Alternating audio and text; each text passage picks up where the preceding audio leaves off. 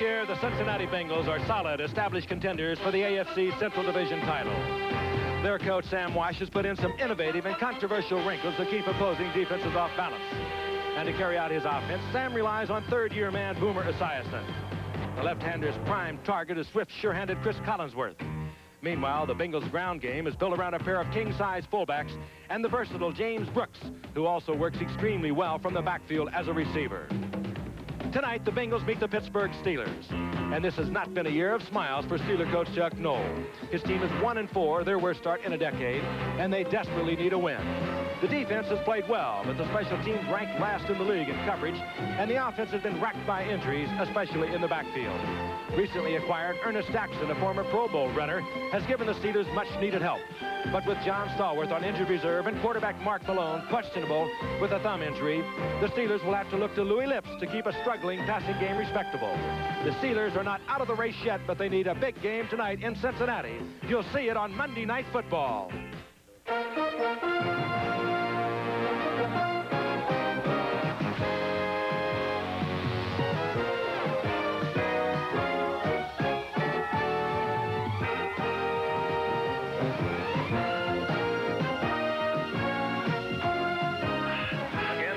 Man. This time it's Linville Elliott. And his friend Curtis is wide open. They better corral him. Look at him go down that sideline. Whittam.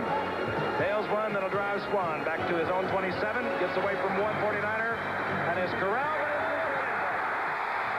Look at this. I love it. Craig Larson. You'll hear it now. The 128th consecutive game in which he's caught at least one pass. And let's listen to the crowd.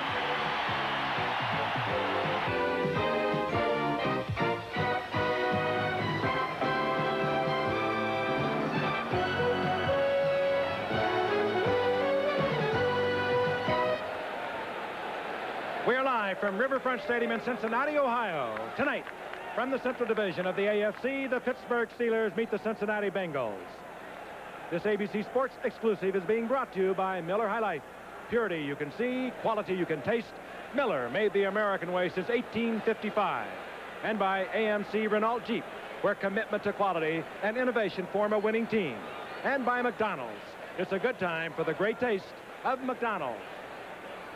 Hello again, everyone. I'm Frank Gifford, and welcome to a chilly and a rainy Riverfront Stadium in Cincinnati, Ohio. We are delighted you're with us once again. We think we have a very interesting football game coming your way. The Pittsburgh Steelers are 1-4 in the Central Division of the AFC, and that's tough duty for head coach Chuck Noll. It hasn't been that way since over a decade, and if they lose tonight to the Cincinnati Bengals, and they could well lose tonight, then they could pretty well much start thinking about next year. Meanwhile, the Cincinnati Bengals is a very young football team with 12 rookies. They have an explosive offense that's quarterbacked by Boomer Esiason now in his third year. There he is. He has three outstanding receivers. A rookie from Tennessee, Tim McGee, is coming along remarkably well. And, of course, there's Chris Collinsworth and the #1 pick of Miami a year ago, Eddie Brown. So they have an explosive offensive team. Their problems really lie with their defense. They're ranked 23rd after 5 games into tonight. But they can put up a lot of points, and they can put it up there very quickly. Al Michaels, of course, is covering our championship baseball series for you, the American League. He'll be with you tomorrow night, along with Jim Palmer, as we continue that. And what a thriller we had yesterday. And consequently, I'll be working with a friend of mine for many, many years, Lynn Swan, a former great with these Pittsburgh Steelers and All-Pro. And let's go back about a decade following the '75 season, the Super Bowl 10 against the Dallas Cowboys. The MVP in that game, my colleague for tonight, Lynn Swan. What a spectacular game he had. Over 150 yards, I think, in receptions. And he just makes it look like pure artistry. Later on, he, of course, danced with the Pittsburgh Ballet, have done those kinds of things. Lynn, your old team, it would appear, is in deep trouble. They are injury-racked, of course, but 1-4, they lose tonight. Well, they can pretty much write this one off. Certainly can. They haven't been 1-4 since 1976, and coincidentally, it was against the Cincinnati Bengals in game number 6 of that year that they turned things around and went on to win 9 in a row to capture the Central Division crown. Well, that team in '76 didn't have the problems of the team in 1986. Injuries. They have been plagued by them all through their preseason training camp and through the season. When they get someone healthy, like Mike Webster, who came back after missing 4 games, someone else goes down. The left offensive guard, John Rainford, #1 draft choice, underwent arthroscopic surgery this week to repair a broken bone in his foot. But the most critical injury that might affect this ball game is the one to Mark Malone. He severely bruised his thumb in the game against Cleveland last week. That means that young Bubby Brister from northeastern Louisiana will get the start tonight. Now, Bubby hasn't played much. He played against the Dallas Cowboys, but Chuck Noll pulled him out because he was under attack by the blitz. I talked to him before the game, asked him what he expected from the Cincinnati Bengals. He said, I expect them to come after me, and they're going to blitz. But when they do, I'm going up for the big play. A couple of big plays, I think they'll lay back. Now, the defense has played well enough to win 3 of the 4 games that they lost. But they're a little soft right now in the corner position, and going against the great receivers of Cincinnati, they will be severely tested. So it depends on the linebackers and the defensive line to put pressure on Boomer Esiason if they want to have a chance to get back in the Central Division race. Frank? All those things and more to come. And as we look down on the field, the Cincinnati Bengals will get things underway. This is Donnie Elder, deep for the Pittsburgh Steelers. Former 3rd-round draft pick of the Jets from a year ago that the Steelers picked up on waivers. We are underway from Riverfront Stadium in Cincinnati. Elder from the goal line. Elder sprawls out over the 20-yard line. They'll mark it near the 23-yard line. And the man on the spot coming out is Bubby Brister. And if you wonder how he got that name, he had 5 sisters when he was growing up. So it figures that they would call him Bubby. Tell you quickly about him. He was scheduled to go to the University of Alabama and decided on a baseball career with the Detroit organization out of high school. Broke a wrist while he was playing baseball. Came back and spent a year at Tulane. Then he went to Northeast Louisiana. Actually only started 1 year as quarterback for Northeast Louisiana. That was last year. The Steelers drafted him #3. They are very high on him, but he's on the spot tonight. Brister unloads. He had a lot of time to get rid of the ball. That was just good defensive coverage back there by the secondary. Eddie Edwards finally got into his face and forced Brister to get rid of the football. And let's take a look at the defensive unit of the Bengals. It is suspect, no question about it. They are opening with 2 rookies in the secondary, David Fulcher and Louis Billups. And they, at times, will have as many as 4 rookies in this defensive lineup, and sometimes 5. So it has not performed all that well thus far this season. They've made some big mistakes. On 2nd down, big pile up at the 25-yard line as Ernest Jackson, acquired by the Steelers 3 weeks ago, a former 1,000-yard rusher with the Eagles, a Pro Bowl rusher 2 years ago with the San Diego Chargers, and a man who's in there because Frank Pollard, the running back for the Steelers, is unavailable. Arthroscopic surgery. They've had all kinds of injuries, Lynn. Yes, they have, and what they really want to do to avoid pressure is get that ground game going so they don't have to rely on the passing attack. Dan Reeder, number 40, is in there now at setback. Passing situation, 3rd down and long, but instead of passing, Steelers change up as I think Chuck Noll is just trying to let Bubby Brister get the feel of the game as they sent Rich Ehrenberg on the sweep on a 3rd down and 8. And I saw the game you spoke of. As a matter of fact, Al Michaels and I broadcast that game against Dallas when Chuck Noll had to pull Brister out of that game in the 3rd quarter because the Cowboy linebackers were raining all over him, and I don't think that he wanted the youngster's body destroyed.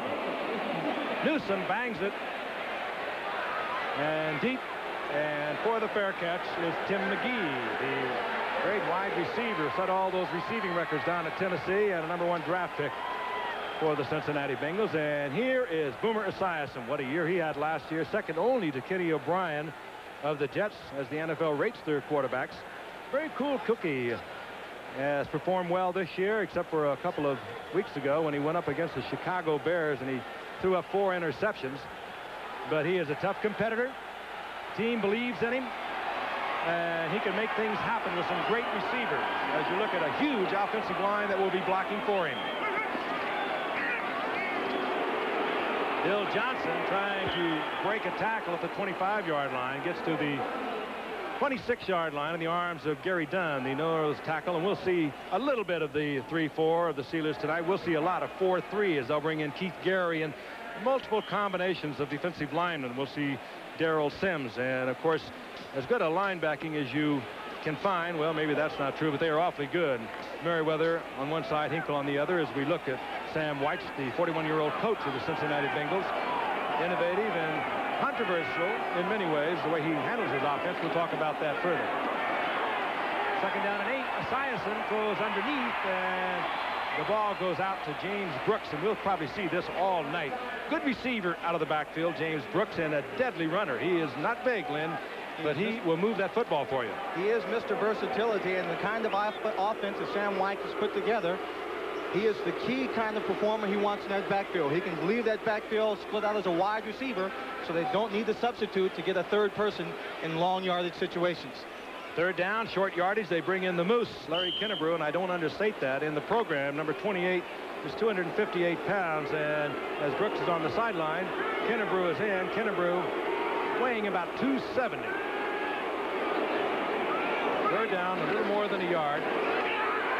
And the Moose was met short of the first. He gets to the 33-yard line. That's not enough. Brian Hinkle and David Little, linebackers that I spoke of a moment ago, they are powerful. They were in there to make the stop. And when you're that big, Lynn, you can't be all that swift off the mark. Well, you can't be that swift, but Brian Hinkle does a great job of hitting him high. He gets help. Some people hit him low. David Little, number 50, in there, and you have to gang tackle him to stop him. If you don't, he'll get 1 yard just by falling down. Give Robin Cole an assist. He was also there. Rick Woods is back playing with a broken thumb that caused him to cough it up a week ago against Cleveland. Jeff Hayes will do the punting, and he has not been doing that well for the Cincinnati Bengals. This time he spanks one pretty good. Woods at his own 21-yard line. Slips on a carpet that's been dampened by rain since they removed the tarpaulin, and he gets back to the 25-yard line. So, second possession for Bubby Brister from Northeast Louisiana, the rookie starting quarterback for the Pittsburgh Steelers. And we'll see that second possession of the Steelers when we come back. Steelers lead the series between Cincinnati 17-10. And as you can see, we, on our very first year of Monday Night Football back in 1970, had this group. They've had some close matchups. We've had some high-scoring games. Of course, the Bengals blowing the Steelers away last year on Monday night. Bubby Brister, the rookie quarterback, brings up the Steelers at the 25-yard line, first down and 10. Abercrombie gets to the outside, gets a good block out front. Abercrombie is on open field. Abercrombie all the way, and there are no flags. Yes, on the sideline. Is that a flag? Yep. 75 yards for Abercrombie. Got a great block from Randy Rasmussen, who's filling in for Rinstra, and they are going to get a procedure call against the Steelers, nullifying the 75-yard run by Abercrombie. But what a block by Rasmussen, who is filling in for the injured #1 draft pick, John Rinstra. Illegal shift on the offense. First down will be repeated. That's highly unusual. This is not a very sophisticated sort of an offense where they do a lot of moving around, Lynn. Well, one of the big things here, Frank, is the Steelers really don't get to the outside and make those kinds of big plays. One of their problems is that they don't have a great deal of backfield speed, and the linemen have not been making the strong outside blocks to free those running backs. That's a play that you won't find happening very often for this team. So instead of leading 6 or 7 to nothing, it is first down and 15 from the 20-yard line. Pfister, fine shot. Ball comes loose. Scramble for it. Emmanuel King is covered. It was Ehrenberg, the receiver, usually sure-handed and very possessive of the football, who coughed it up. Emmanuel King, the opportunistic outside linebacker, was there to cover for Cincinnati, and they get the ball in great field position. Number 53, Leo Barker, is a man that causes the fumble. You'll see. Oh, 53, excuse me, is a linebacker. He just piled in on there. Ball pops loose. Number 90, Emmanuel King from Alabama, makes the recovery. At the 32-yard line, Cincinnati. Esiason with a lot of time. Fires over the middle. It's complete. And it's Holman, the tight end. Holman took it away from a defender. And what a quick turnaround. Instead of a 75-yard touchdown run by Abercrombie and a lead for the Steelers, that was negated by an illegal shift. And in the very first play following the fumble recovery, Cincinnati strikes. Esiason hitting Holman from 32 yards out, right over the middle. Holman had a big game against the Steelers last year, catching 5 passes for 56 yards and 1 touchdown. He is not the biggest or the swiftest tight end, but he's smart, never makes a mistake, Frank. I tell you, he is a good receiver. He has good speed, and as you could see, the Steelers were trying to cover him with Brian Hinkle, a linebacker. No chance in America. Reach on for the conversion.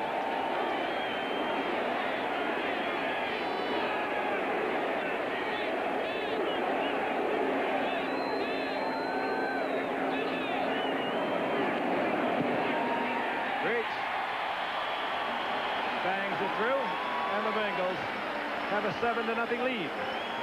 Holman's a good receiver. Works well off the line of scrimmage, and he got himself a matchup with a linebacker, and he beat him.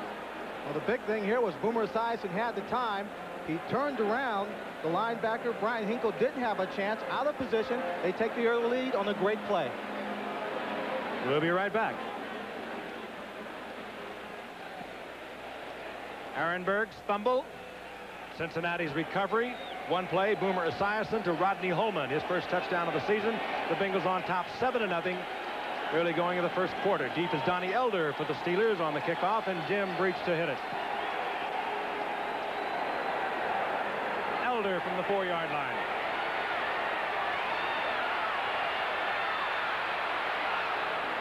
Elder with a good move to the outside, works it up close to the 29-yard line, and out comes the Steelers offense once again.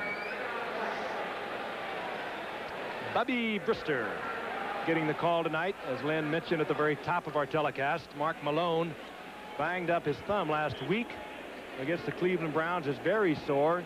He could probably play, and we might even see him tonight, but as was explained to us by head coach Chuck Noll, Bubby Brister had all the work with the first offensive unit this past week. Consequently, we are seeing the rookie from Northeast Louisiana on 1st and 10. Abercrombie gets to the line of scrimmage and squeezes out a yard. David Fulcher up there from his safety spot. One of the men that has come back for the Steelers is their perennial All-Pro Mike Webster, number 52, and you see his action here. Important. Mike doesn't make the good block here, but it's important for him to have a good game, control the center of the line if the Steelers are going to have any success. He didn't do it that time. 2nd down and 9. The Steelers at their own 30-yard line. Bristol trying to get a screen off, and Arenberg doesn't handle it, and it was set up in front of him, or rather Walter Abercrombie, and he had the screen in front of him. Rasmussen was there. Also Terry Long. It'll be 3rd down now and 9 for Bristol. He looks over to the Steelers bench. Frank, it's so important. You get a young man like Bubby Brister in the ball game. Everybody else on the offense has to come together and give him the help and support he needs. He doesn't need to have a receiver catch the ball, fumble it. He can't afford to have a back be open on a good screen and not make the catch. That is sure death for this young man in this ball club. And you almost know the Bengals are going to come with everybody. When you got a young quarterback in there, you throw the blitz at him. They have a version of the Bears 46 defense, and they do bring the linebacker, Reggie Williams, and Brister steps up and fires, completes a Sweeney. Good effort by Brister. The Bengals came with their blitz, predictably, against a rookie quarterback. Brister stepped back into a pocket, and it was only there for a moment, and he found Calvin Sweeney, and Sweeney takes it all the way down inside the 15-yard line. That's a real heads-up move for a young quarterback, Frank. How many times have we seen a young man get back in the pocket, feel the pressure, and he takes off and run? He can run right there, but no. He sees, he waits downfield, finds Calvin Sweeney. Calvin Sweeney's in open position, coming back to the football, makes a catch. Certainly the Steelers are now back in this ball game and can strike quickly. Terror will bring out the best in all of us. No, it was a fine effort. The longest pass play of the season for the Steelers, a 58-yard effort. Abercrombie. This bull's down close to the 8-yard line. Abercrombie and Jackson, recently acquired, as I mentioned earlier, on waivers from Philadelphia. They will be doing the bulk of the running for the Steelers tonight, and Chuck Noll likes to run the football. Lynn, it's kind of old-fashioned football when you're talking Chuck Noll. Chuck is very conservative about his offense, the running style. He likes the linemen to trap and pull, make the good blocks, and keep it solidly on the ground. From the 7-yard line. 2nd down and 6. Abercrombie, left side, nothing happening there. Emmanuel King coming all the way from the left side. The rookie safety was up there, Fulcher, and as might be predicted, over that right side, Reggie Williams, who is about as solid a linebacker as you're going to find in this game. A real leader for the Cincinnati Bengals group. Number 57, out of Dartmouth, Reggie Williams. The Steelers came into this ball game, Frank, thinking they could run off tackle, so I look for them to do that in key situations. Christer, depending upon what Chuck Noll wants to let him do, should have to put it up in the air.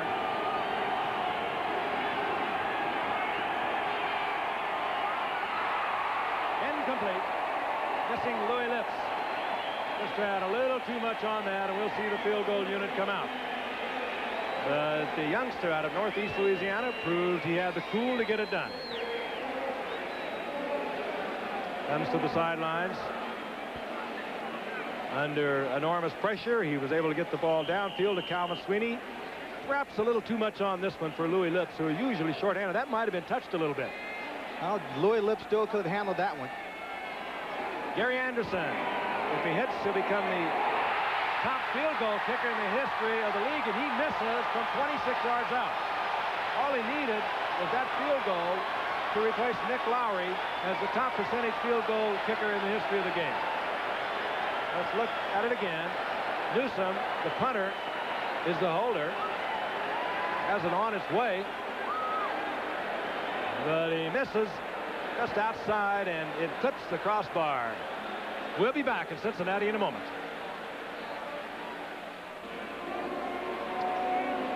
.806 remaining in the first quarter as we look at Gary Anderson. The Steelers cut his holder, Scott Campbell, a week ago. And he had a new holder in Harry Newsome, the punter, tonight. And I don't care what you say, kickers are a little different. They don't like to lose their dolly or their blanket, or they get in a lot of trouble. In any event, Anderson, one of the great kickers in this game, has missed from 26 yards out. Bengals first down and 10, the ball at their own 20-yard line. Esiason is back. A lot of time. And he gets it out to Rodney Holman at the line of scrimmage. Maybe he gets a yard out of it. Boomer's got the big gun, can go downfield deep, but Sam Weitz wants him to learn his patience, take his time, read the defense, take what they give him. He'll attack these cornerbacks, and if it's not there deep, then he'll drop it off to his tight end. His back's out in the flat. Second-round draft pick back in '84, became the starter, replacing the legendary Kenny Anderson a year ago. And obviously the quarterback of the future for the Bengals. He looks over a second down and 9. Brooks. And Brooks is hammered. Hit hard. Gary Dunn. And Gary Dunn is healthy at the nose tackle position. He's about as good as they come. Problem has been over the years a lot of knee problems. He had 2 knee operations during the offseason, but he's come back not feeling the ill effects. He stands up the center right there, playing to his outside. Brooks gets the ball, and he is an easy little bird in the big nest. It's like standing up a condominium. Dave Remington is the center at 290. Gain of a yard. Call it third down and 8.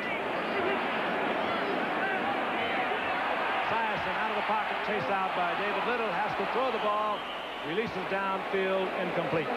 David Little was coming on the blitz, forced Esiason out of the pocket, and we'll see the punting unit. David Little, younger brother of Larry Little, who coaches down where? Bethune-Cookman? Yes, indeed. So we got a couple of Bethune-Cookman players playing for San Diego last week. David alternates a lot with Dennis Winston at that inside linebacker position. Tough linebacking core for the Steelers. Jeff Hayes to punt, and deep is Rick Woods.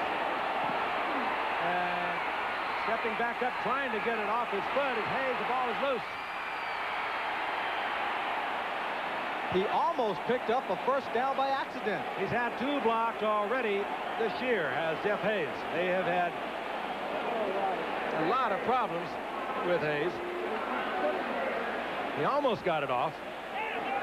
But the Steelers will get the turnover. They'll get the break. The Steelers' special teams have been much maligned. They've given up points. They gave up a big touchdown to Gerald McNeil last week, running back a kickoff for the Cleveland. Merriweather, number 57, just comes charging through, puts the pressure on him. And then Anthony Hinton makes the big play, comes up with the fumble, comes up with the recovery. But Frank, that ball rolled was only 2 yards short of a first down for Cincinnati. It did appear as if Hayes had time to get rid of that football. It was a high snap. The center is Ed Brady. Let's take a look again. Hayes pulled off his target right there. He knew he was in trouble with 57 Merriweather, and indeed he was. In any event, the Steelers have the football near the 23-yard line.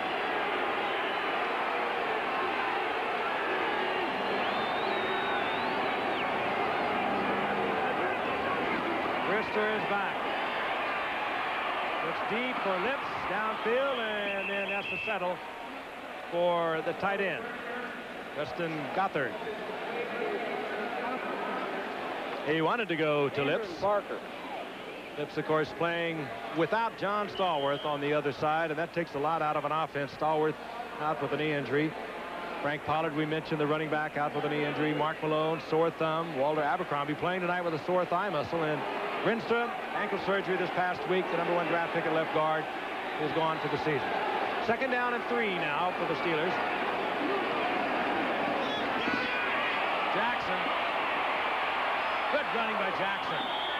Breaks the tackle at the line of scrimmage, gets the first down, taken out of bounds by Kemp, but not until he gets down close to the 6-yard line. The best play of an offensive lineman for the Steelers this year has been by number 62, Tunch Ilkin. He's pulling right here. He gets out. He makes a key block right there on number 53, Leo Barker, that springs Ernest Jackson to the outside to pick up the first down. Jackson picking up where he left off over the past couple of weeks. He's had 143 yards, averaging just under 5 yards in the last 2 games. First down, goal to go, and they have marked it at the 7. Ehrenberg and the overachiever inside the 5 to the 3-yard line. I say that admiringly because he came up as a high-round draft pick a couple of years ago and has just done everything for the Steelers. A good receiver. He's returned punts and kickoffs. He has been healthy. He's been able to stay in there. He's not all that big. Young man who broke the records of Mark Van Egan and Marv Hubbard at Colgate. 2nd down, goal to go. The ball near the 4-yard line. Ernest Jackson. Extra effort. And they're not going to give it to him. I thought that was a touchdown clearly, Frank. He took on number 57, Reggie Williams, right at the goal line. Line does an excellent job once again. There you see him. His head got over the line, but Frank, the ball did not cross the plane. Good call by the officials. These former line officials, boy, the video replay has really been nailing them. But, you know, it is amazing how accurate they are. They do an amazing job week in and week out. And, boy, do they take the abuse. 3rd down, goal to go. Brister gets it in on his own. At least we have one indication from the head linesman. So the Steelers convert the block punt of Jeff Hayes into a touchdown. Let's take a look at it again. Ron Simpkins will come over the top and try to keep Brister out of the end zone. He's unable to do so. Well, a big emotional play for Bubby because he was throwing very well in the drive. Now they finally come up with the points because of the block punt. Gary Anderson for the conversion to tie it up. Newsom gets it down, and we're tied at 7 here in the first quarter with 4:21 remaining. 128 straight extra points for Gary Anderson. We'll be back. Quite a city, and of course Riverfront Stadium really almost downtown, located on the Ohio River. It's light up Cincinnati night, and they are doing it in a very proud way. It's been called one of the most livable cities in the nation by Saturday Review. I once worked on the United Way film here. Wonderful people, and they are proud, and rightfully so, of their city. Anderson hits it, and Tim McGee takes it at the goal line. And McGee is hit as a flag goes down. McGee goes down at the 19-yard line. Number 80, Warren Seeks, backup tight end, the man who made the stop. Referee is Bob Frederick tonight. In charge of video replays and fun and games, Nick Scorch. Hopefully we will not be hearing much from them tonight, along with Al Ward, the communicator. offensive holding on the kick return team, number 56. I want to remind you, tomorrow on ABC Sports, the National League Championship Series reaches Game 5 as the Houston Astros and the New York Mets fight it out. That one, of course, rained out today. Our coverage begins at 1 o'clock Eastern with Keith Jackson, Tim McCarver. Also tomorrow evening is Game 6 of the American League Championship Series with the California Angels and the Boston Red Sox. Our American League Championship Series continuing there. Al Michaels along with Jim Palmer. So we pick it all up tomorrow, and what a thriller that was yesterday in the American League. Here we go. Brooks to the outside, finds an opening. He does this so well. Oh, he weighs 182 pounds. He stands 5'10", but he plays so much bigger. Chris Sheffield finally takes Brooks out of bounds, but not until he had moved it out over the 40-yard line, close to the 42. A look again. Good blocking on this. You talk about the size of that offensive line. Look at the big people out in front. Right there, number 33, Harvey Clayton, the corner, who should take on that lineman, slips and falls. So he has an escort, uses his speed to break down the sideline. Bill Johnson out in front, didn't get a block, but he just kept going and got the defensive back to commit. James Brooks cuts behind it and gets the first down. Little draw, fake by Esiason, and down he goes, and the loss is back at the 35-yard line. Keith Willis, who has led the Steelers in sacks over the past couple of years, was all over Esiason, beating the block of Brian Blados over in the right side, and Willis now is limping off. That's 3 sacks on the year for Keith Willis. I think we're going to see a pretty good matchup, Frank, between Willis and Blados. Blados is a big tackle, but the scouts say he doesn't move that well. So a good, fast defensive lineman, a linebacker, is going to try and shake him, move to his outside to make the play. They average about 285 along that offensive line. There's nothing small out there. It's like they parked a bunch of trucks. With a second down and 15.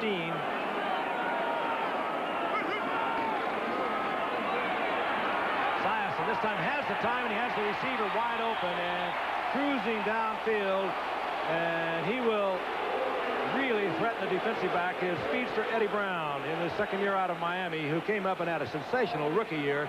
You just can't cover him closer. He's going to blow by you, Lynn. Number 41, Chris Sheffield, plays too far to the inside, but he makes a mistake in stepping out of bounds there. He backed up after he caught the ball. He really needed to be under better control to turn upfield and get the first down. I'll tell you, had they been on a little better wavelength and known each other a little longer, Eddie Brown could have turned that into a fly and a quick 6 points because Sheffield was all tied up and locked inside. 3rd down and 1 now, Cincinnati, right at midfield.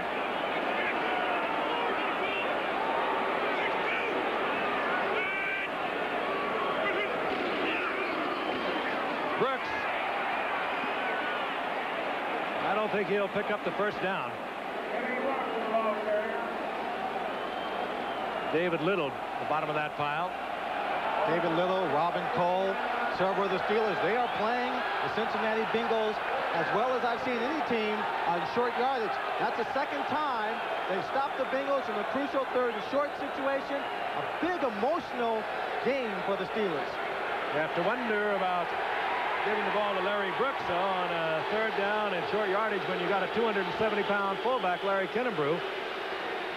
Albeit he has been suffering from a very sore ankle, and that could be the reason. 4th down. Cincinnati, Sam White says we'll go for it. At least they'll take a long count, try and get a penalty, I would assume.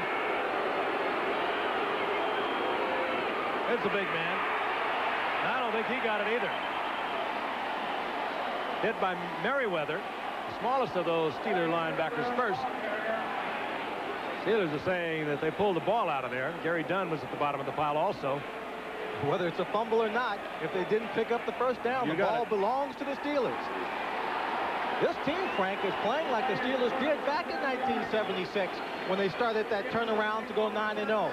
They came up against the Cincinnati Bengal team. The Steeler defense went 9 games with 5 shutouts playing this kind of football. Gang tackling, really pushing. Look at Gary Dunn. And the ball does pop out right there. They were right. It was a fumble. I'll tell you, at 270 pounds, Kinnebrew was very slow getting to that hole. There was a hole there that had he been there a little earlier, he would have got that first down.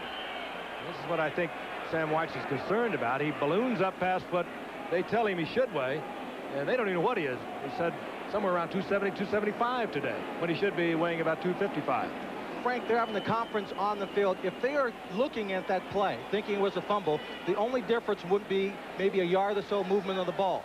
Put 14 seconds back on the clock. Put 14 seconds back on the time clock. Immediately. Immediately. We will have 14 seconds back, if you please. Very authoritative referee tonight, Bob Frederick.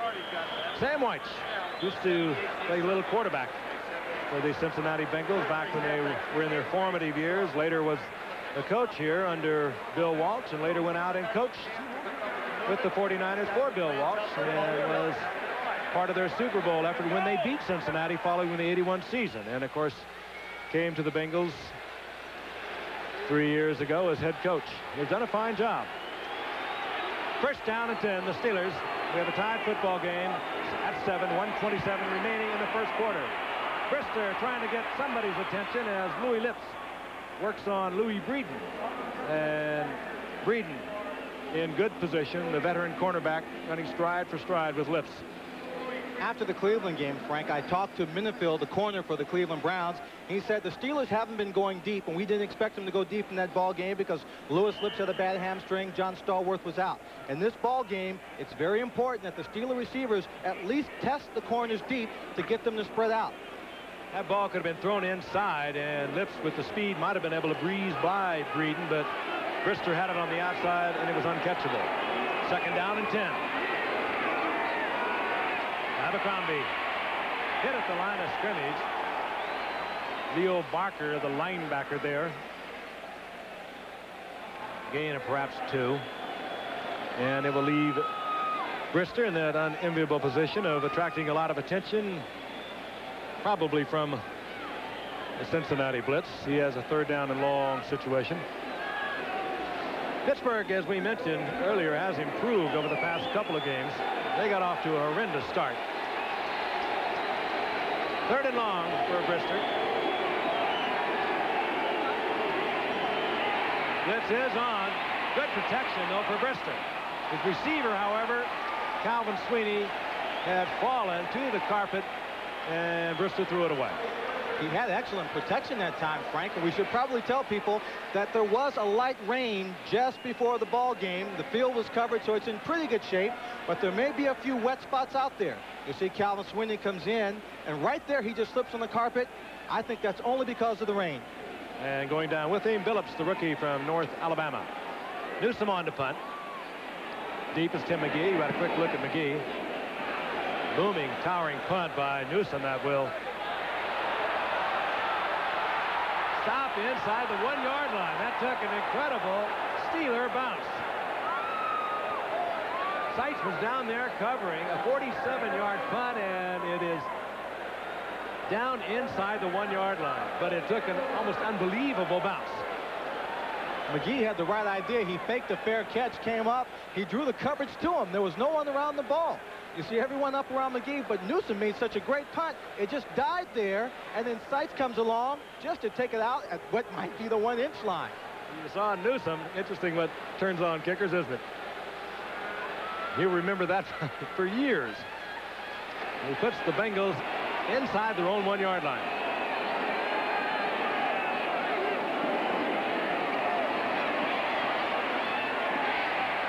Ball goes out to Johnson. And that tells you the confidence that Sam White has in his quarterback, Boomer Esiason. First down inside the 1-yard line, dropping back, throw the football. And there is a great deal of admiration on the part of these two. I mean, Sam White will say just about anything he thinks about his personality. He's very outspoken. Sometimes is confused by members of the press, and the players read about it. They get all upset about it. But he is very close and very high on Boomer Esiason. The first down is out near the 16-yard line.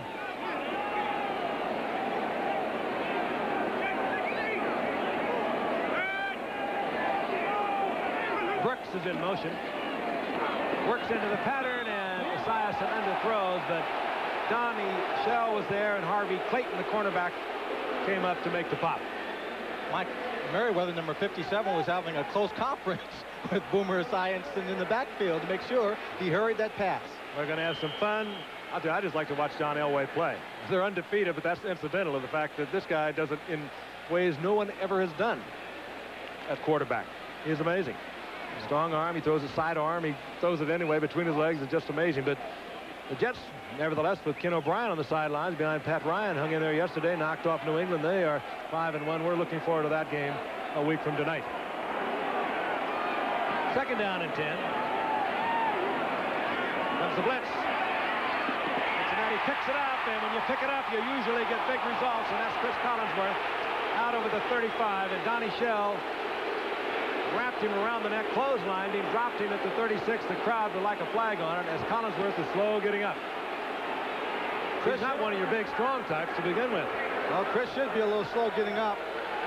That was a tough hit. It looks like the arm goes around his neck, Frank, but actually hits him square in the chest. And after the hit, Chris Collinsworth reached out a hand, extended it to Donnie Shell, acknowledging it, that it was just a good hit. Actually let up on it a little bit as the quarter ends. Chris Collinsworth, the leading receiver for the Cincinnati Bengals, has given them a first down out to the 35-yard line. Remember, they started inside the 1. We'll be back in a moment. More than 50 years, Art Rooney has guided his beloved Pittsburgh Steelers. He helped build the foundations of professional football and set a standard of quality that has made the NFL unparalleled in professional sports. His calm, selfless counsel saw his team through the tough early years to the Steelers' first Super Bowl victory in 1975. The Steelers are the only NFL team to win 4 Super Bowl titles. Art Rooney and his family have been part of the vitality and tradition of the Pittsburgh community. His strong commitment to the United Way and the Catholic charities which they support has made him one of the most universally loved and respected citizens of Pittsburgh. And he's still helping others. Pittsburgh is said to be one big family. Art Rooney is the heart of that family. This message furnished by the National Football League.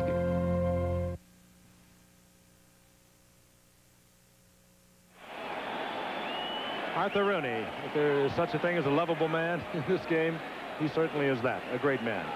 Our ABC Sports exclusive is being brought to you by Buick and your Buick dealers. Buick, where better really matters. Frank Gifford, along with Lynn Swan, Al Michaels, will be joining you tomorrow night with continuation of the American League Championship Series from Boston with Jim Palmer.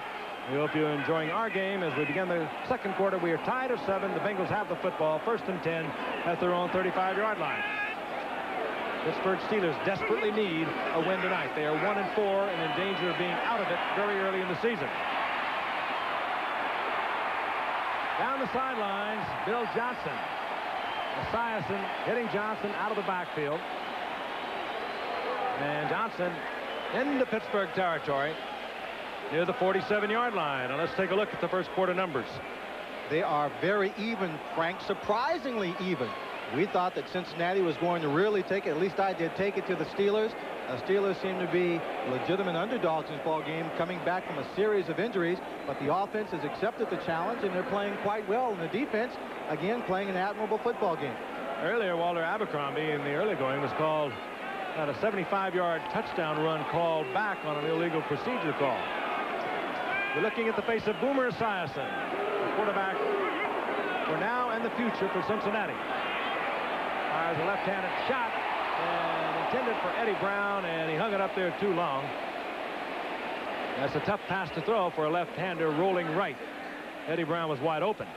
Yeah, he still should have had it, Frank. This ball comes right to him. He turns upfield. It's going to be an over-the-shoulder catch. The ball's a little bit inside, but I think he loses his concentration. The ball goes right through his hands. I tell you, he was looking at number 21, Eric Williams, and you can't blame him. Eric Williams was coming down like a locomotive on him. Looking at a new dentist bill is what he was looking at. Going to be around in this league for a while. You do take a peek now and then. Second down and 10. Esiason, 7 of 10, 106 yards, and he has the 1 touchdown pass to Holman, the tight end. Esiason in trouble, but gets out of it. And fires incomplete. Intended for Holman. He's having words with Mike Merriweather, and the pressure put on by Keith Gary. Excellent pass rusher who finally is playing the way the Steelers would like to have him play after coming back a couple of years ago from all-star days up in the Canadian Football League. He leads the team in sacks with 3.5. They put him in on passing situations to get his speed and size in there on the QB. It's the Esiason's no-huddle offense, or Sam Weitz's, call it the attack offense, if you will. He's calling the play right there, and the lineman will pass it along. They're code words they have. They usually use it on third down, and it is 3rd and 10. Esiason hit by Gary and almost picked off by Robin Cole.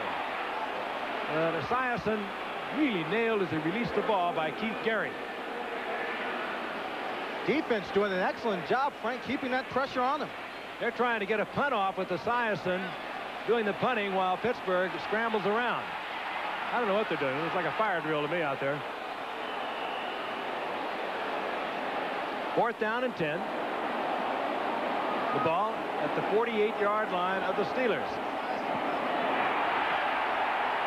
They wanted to do this before the punt return unit of the Steelers got onto the field. Nobody would cooperate, including the Steelers. They were all over the field, so you have to wonder about this.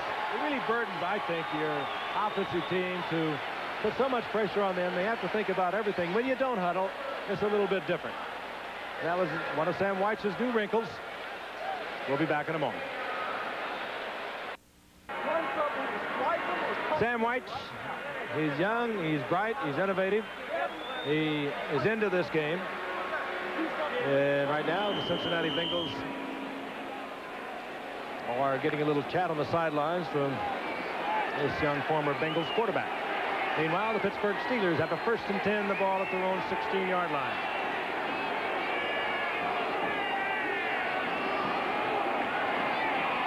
Ernest Jackson breaks it out to the left side and works it up close to the 18-yard line. Again, give him 3 on that. Goes down in the arms of Leo Barker. It'll be 2nd down and 7, and there is the big center. Great collegiate football player, Remington. He won every college award you could imagine for an offensive lineman. 2nd and 7. Should see the blitz on 2nd and long. We get it. Jackson breaking a couple of tackles and moving out over the 20-yard line, where it'll be 3rd down and about 6. One of the big problems the Steelers have had in terms of the injuries, Frank, are on that offensive line. Craig Wolfley, who is normally the starting offensive guard, injured early. He can't be activated until after this ball game. They've got a young man in there, number 74, Terry Long. Short, smallest lineman in the NFL, and sometimes he just doesn't have the power, Frank, to kick out that defensive end that's closing to contain. Brister, the rookie quarterback from Northeast Louisiana, on 3rd down and 6. Hook sliding out over the 30-yard line. Heads up play by Brister, and he gets the 1st down for the Steelers. You know, when you talk to Chuck Noll, and I know you know this, Lynn, he loves to teach. That is, I think he'd rather teach than win sometimes, and he likes to take something and mold it into something special. And when we talked to him about Bubby Brister last summer in the preseason game against Dallas, his eyes were kind of glowing when you talked about this young man. He talked about one specific game in which Northeast Louisiana went to play Texas A&M. They didn't win that game, but Bubby Brister impressed Chuck Noll, and he took him in the 3rd round. And he opened tonight because of the thumb injury to Mark Malone. He's done very well. On 1st down, Sweeney was there, and Brister underthrew the ball. Lewis Billups, the rookie from North Alabama, was back there along with Bobby Kemp. They want to go after Billups. He was open. The ball's thrown. He just didn't have enough on it. But Calvin has got to come back and help the quarterback here. He's got to judge that ball in the air. He's got inside position, so if he slows up, Frank, he keeps the cornerback to his outside. Then he's got the position to go up and make the tough catch. Would have helped if he'd have thrown a little earlier. One of those things. Timing's up. But that's what I mean about the team helping the young quarterback. Timing is everything, isn't it, in life? Yeah. Got to help the young quarterback make the plays for him sometimes. Brister is showing a lot of poise. He'll see the blitz now, 2nd and long yardage. At least that has been Cincinnati's pattern.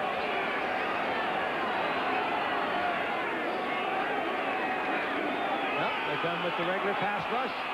Abercrombie gets to the outside, and up into the ball is loose and covered by Ouija Thompson. Breeden made the hit on Abercrombie. The ball came loose, and Ouija Thompson was up there to cover. but now they'll mark it back where Abercrombie went down. He's saying it is not a fumble. And that will bring up 3rd down in long yardage. The Steelers now at their own 34-yard line. Louis Lips, he is so talented, Frank. I think if he stays healthy, he'll break every Steeler record in the book. Still hurting a little bit from the hamstring pull is Louis Lips. Pfister looking over the 3rd and 6. A lot of protection, and overthrows the intended receiver, Lips. That's one he could have had in there. Punting unit will come out. Lips at this time a year ago had 6 touchdowns. Coming into tonight, he has 1 touchdown. In the 2 games against Cincinnati last year, he had 186 yards on 8 receptions, 2 touchdowns, and a 62-yard punt return. Newsome hits it for the Steelers. This is Tim McGee, the rookie from Tennessee. He works it back to the 38-yard line. Warren Seitz hustling down there defensively for the Steelers. It's cleared up in Cincinnati. The rain has stopped, and we'll be back in a moment. Frankly, I'm allergic to cats, particularly big cats. And this is a big cat. This is a big Bengal, of course. Especially around mealtime. They always leave their mark. You gnaw your fingers off, too. They leave a mark if they don't eat it all up first. 11-17 remaining here in the first half. We are tied at 7. The 3-2 Cincinnati Bengals and the 1-4 Pittsburgh Steelers. First down and 10. The Bengals have the ball at their own 38-yard line. Esiason hands off to Bill Johnson, and Johnson works the left side out close to the 45-yard line. I think there's a flag down in the middle of that pileup. Ouch, a big one against Cincinnati. Make it first and very, very long. They have 3 wide receivers in the game. Offensive holding, number 50. First down will be repeated. You think Dave Remington is big enough not to have to hold. 6'3", 288-pounder. The Steeler defense has been effective throughout the entire season. As the offense has troubled the Steelers. Let's take a look at 50 right in the middle, working against number 98. That's Gerald Williams, the rookie from Auburn. Ripping up the wardrobe a little bit. Down remains the same, so we have a 1st and 20. The ball at Cincinnati's 28-yard line. Brooks. Another flag goes down as Brooks puts on a show out to the 38-yard line. Chris Sheffield made the stop. Preliminary indication. Well, here's Bob Frederick.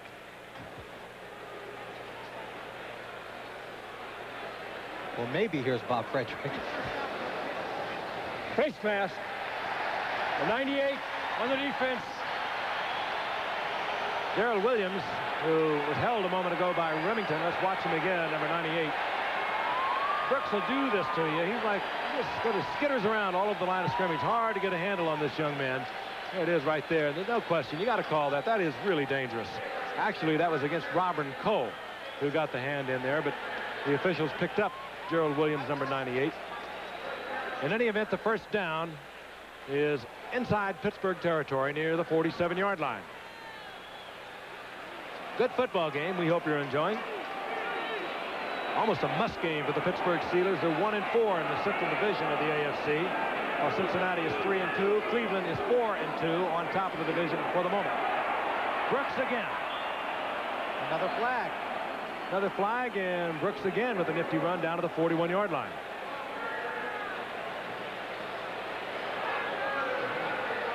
A relatively smooth, clean game up until the last few moments. Here's Bob Frederick again. Holding, number 78 on the offense. Anthony Munoz, who was questionable tonight because of a strep throat. The big all-pro left tackle was holding, and Cincinnati will be backed up once again. I asked him about that strep throat. He says when you get it, everything just kind of swells up, aches in your body. Obviously, your throat swells up, and Sam White had said every year he's been here, one ball game or another, Anthony Munoz has had this problem and has been limited in his action. Got a silly, does it? 6'6", 278 pounds. I can't go tonight. I had a strep throat. First down and 20. Off the fingertips of Brooks. There would have been about a 3-yard pickup on that. Let's take a look at Munoz over on the left side. He's big, number 78, 6'6", 278 pounder. And take a look at the action in the middle. Here's Munoz. Right there on the end. He's blocking well, trying to push him on the outside. Darrell Sims. And oh, look at Darrell Sims. Throws a little karate move in there. Not happy. The accusing finger of Munoz does not draw the flag, however. Second down and 19. Esiason spinning out of trouble, only for the moment. The receiver deep downfield, and coming back is Eddie Brown. Eddie Brown did not give up on Esiason. Esiason made a good move. He got away from Mike Merriweather, the linebacker. Looked downfield. Eddie Brown did not give up on his quarterback. And there's a first down inside the 15. Merriweather just takes too severe an angle coming inside. Makes it an easy move for Boomer to get away. With all the other rushers spread out, he finds the room. Now, most time receivers will come back to the ball, but this time Eddie Brown just ran to the outside to an open space.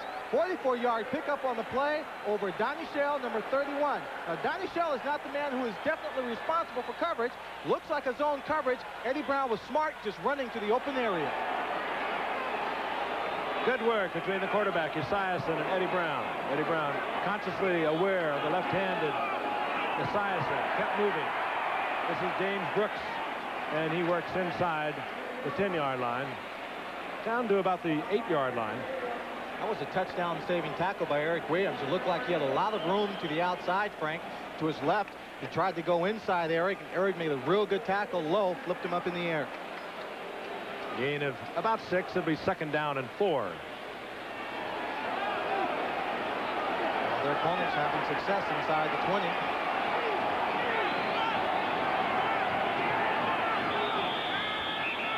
And we have a timeout call. Steelers only have 10 men on the field. I think it was Eric Williams who was missing in action, if you will, and so they stopped the clock. And we'll be returning to Riverfront Stadium in just a moment. The Steelers have given up a timeout. 10 men on the field. 8:14 remaining in the first half. Steelers and the Bengals were tied at 7. The Bengals have the football near the 8-yard line of the Pittsburgh Steelers. They can get a first down at the 3-yard line. They have a second down and 5. Boomer Esiason spreading the word. Collinsworth goes left. Eddie Brown to the right.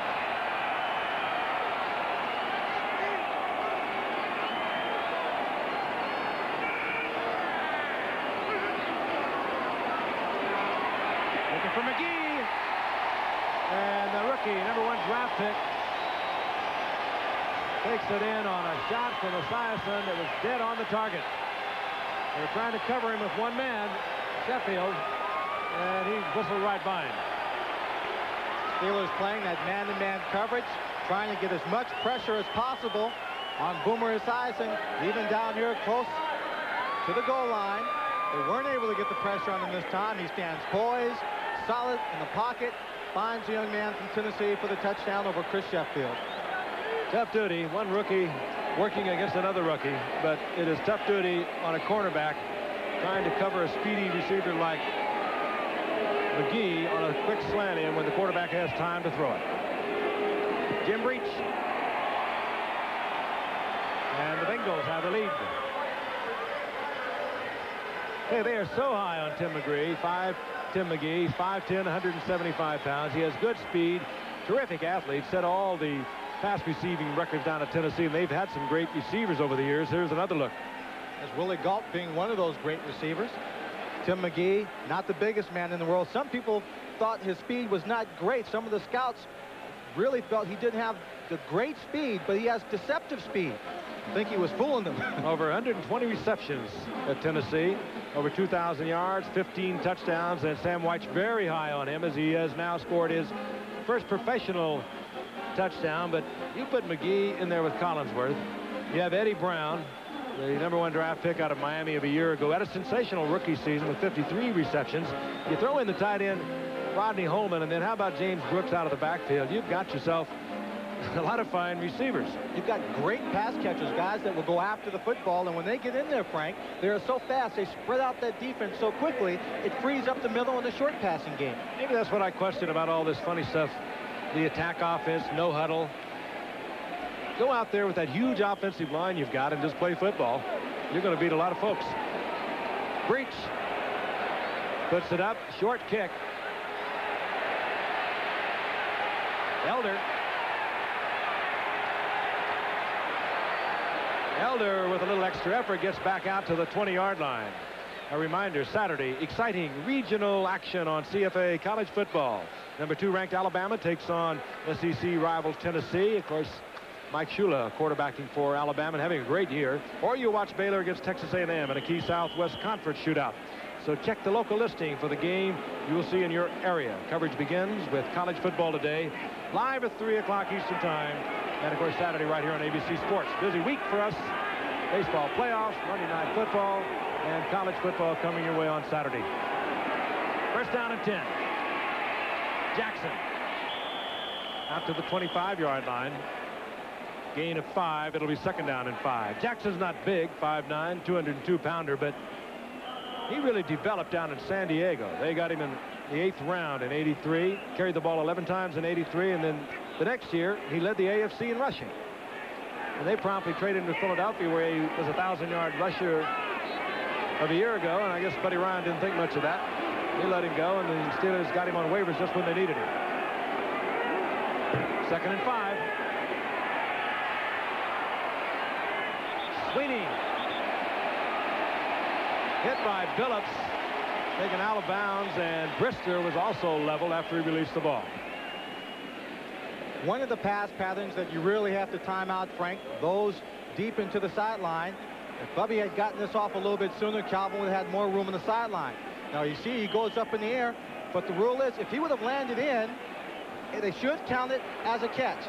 If his momentum is going to take him out and he's hit, it's incomplete. The official decided he would have landed out of bounds anyway. Very close. Third down and 5. Brister with all kinds of time. Now in trouble and has to throw it away. And Brister pounded once again. And he was really hit this time by Jim Scow, a rookie from Nebraska. And they bring Scow in on the 4-down lineman position. And when they bring him in, and they also have Joe Kelly, the rookie linebacker, they have 4 rookies in that defensive unit for the Cincinnati Bengals. These are a bunch of kids out here defensively. They've been playing that way defensively too, I might add, but they're going to be much better. Newsom hits it. It's low. And this is Tim McGee. Tries to break it back inside. Hit there by Dave Edwards. And we'll have a first down for the Cincinnati Bengals near their 27-yard line. Important game for the Pittsburgh Steelers. I keep repeating it because it's been a long time since the Chuck Noll team has started 1-4. As a matter of fact, all the way back to 1976, and then they promptly won 9 in a row. And the rain, as you can see, is starting to fall once again. And they were knocked off in the playoffs back in '76 by the Oakland Raiders. That's how they've started thus far. They'd like to change that around tonight. Flags fly.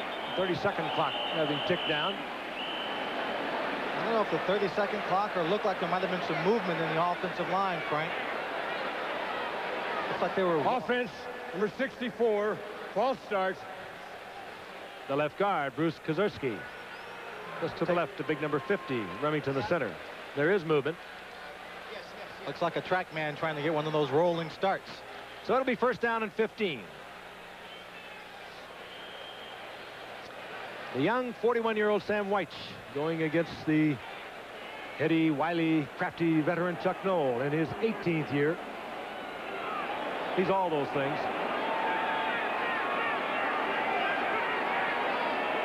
Brooks He has such a great move when he gets outside. He should have been nailed at the line of scrimmage where a flag is down, but he worked it for 4 to 5 yards. He's fun to watch. Cincinnati is on a march towards their own goal line. They've been flagged now, I guess, about 3 or 4 times for offensive holding. Boy, it is now raining hard. And it is starting to get chilly. People came prepared for it. Offensive holding, number 68. And first down will be repeated. He calls number 68. I don't think there is any 68 on the roster with the Cincinnati Bengals. That could have been Kozerski again. They were pointing an accusing finger at him. As we are rained out, the Mets in Houston, in New York also. You don't rain these suckers out. You just play them and you get miserable and it gets cold. People stick around and watch. That always amazed me. First and 25. Siason overthrows Eddie Brown, and when you get rain like this, it doesn't necessarily mean it's going to hurt your passing game, although that ball might have slipped. Your receivers have a bit of an edge because they know where they're going, and it makes a big difference. I used to, Lynn, I don't know about you, I used to like to play in the rain. I knew what I was going to do, and the defensive back didn't. I like playing in the mud. Oh, Flopping around there. Oh, us Trojans like the mud. It's funny, we talk about the rain. The only game I know of that was canceled or stopped because of the rain was a game you were announcing I was playing in, the Chicago All-Star game, 76. You flew down from the Olympics to cover. Oh, that was the lightning. That was fearful. Second and 25 for Boomer Esiason. Brooks, I don't know whether they wanted to give that reverse to Eddie Brown or not. It became academic as Keith Gary got right in the middle of the play, and Cincinnati is about to work their way out of Riverfront Stadium. This whole thing began up at the 27-yard line, and now Brooks has dropped inside the 5. One of those tricky finesse plays you're talking about with all the talent that Cincinnati has deep in their own territory. They try and pull one of those trick plays out of their hat on the reverse. And if he intended to hand the ball off, he made a good move in not doing it because he could have muffed that handoff, and then Keith Gary would have been in position to recover it, possibly for a touchdown. Well, now let's see what they can do. And just about everything wrong they could do. They have a 3rd down and 33. The ball at their own 4-yard line, and this is when you're happy the coach is calling the plays. Brooks slithers through a little opening out over the 5-yard line near the 6-yard line, and we're going to see the punting unit, and they're going to be kicking from their own end zone. That means Jeff Hayes, who's not one of your monumental punters, is going to be on the spot. Plus the fact with the rain, you have to watch the long snap. The ball's has a little bit of water on it. He's got to handle it carefully.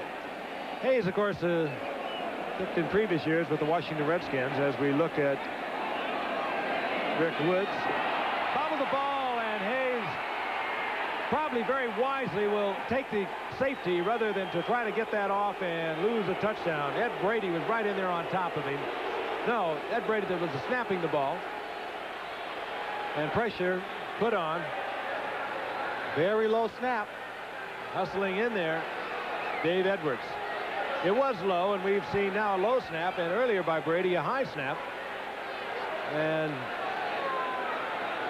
could have been handled, but again the ball hitting a wet carpet, and Hayes did the right thing. Maybe he did the only thing. The only thing. There's a lot of hot breath all over him. Dennis Winston. Dennis Winston hits you. You'll know it. You'll remember it for about a month. And, of course, following the 2-point safety, you put the ball in play from your own 20-yard line. You can do it either with a punt or kicking it from the carpet, but you cannot use any kind of a tee. Brady with a bad snap. Earlier he had a bad snap that was high, but there's the safety. They were all there. Steelers' first safety are people with the machines down there, tell us, since 1983. Oh, we got some smart machines. They can dig back into history. Nobody ever questions them, though. Well, somebody out there will. Well, Jeff Hayes says, I like kicking from the 20 better in my own end zone anyway. High kick. Rick Woods takes it at his 27-yard line. And spreads out near the 44-yard line, where it'll be first down and 10. 4:40 remaining in the first half. Bengals leading now 14-9. A week from tonight, undefeated, the Denver Broncos will go into Giant Stadium in East Rutherford, New Jersey, up against the New York Jets, who are 5-1. We don't know about Kenny O'Brien, whether he'll be back for the Jets at quarterback or not.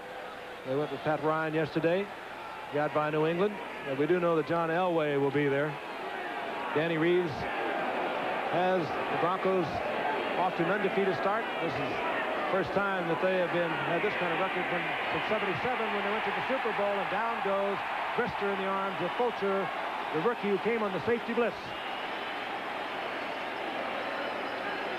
Steelers, coming into tonight, had given up just 5 sacks. That was low in the NFL.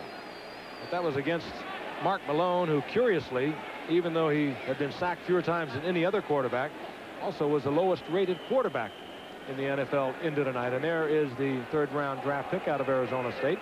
6'3", 228. He was almost a linebacker, Frank.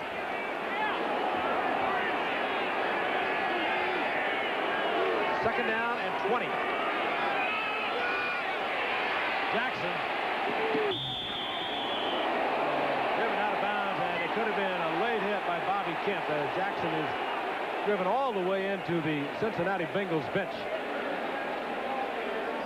Bobby Kemp is known as a good hitter. Personal foul on the defense, number 26. Yeah, he was in there late, and that will cost Cincinnati. Take a look at it again. You see number 60, Randy Rasmussen, getting out there and trying to make the block. Did a little holding there also on Leo Barker, number 53.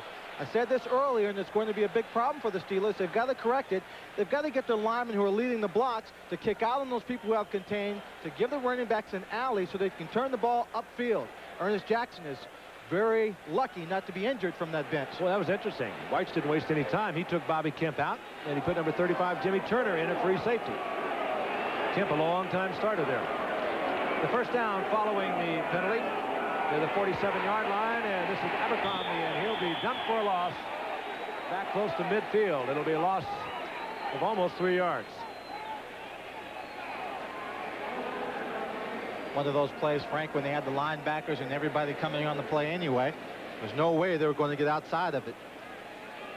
Well, they say the Chicago Bear defense, the old 46, began as a defense against the run. Turned into an awesome weapon against the pass, but that was because of the personnel.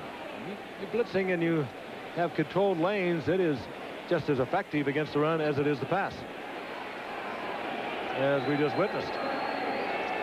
Second down and almost 13.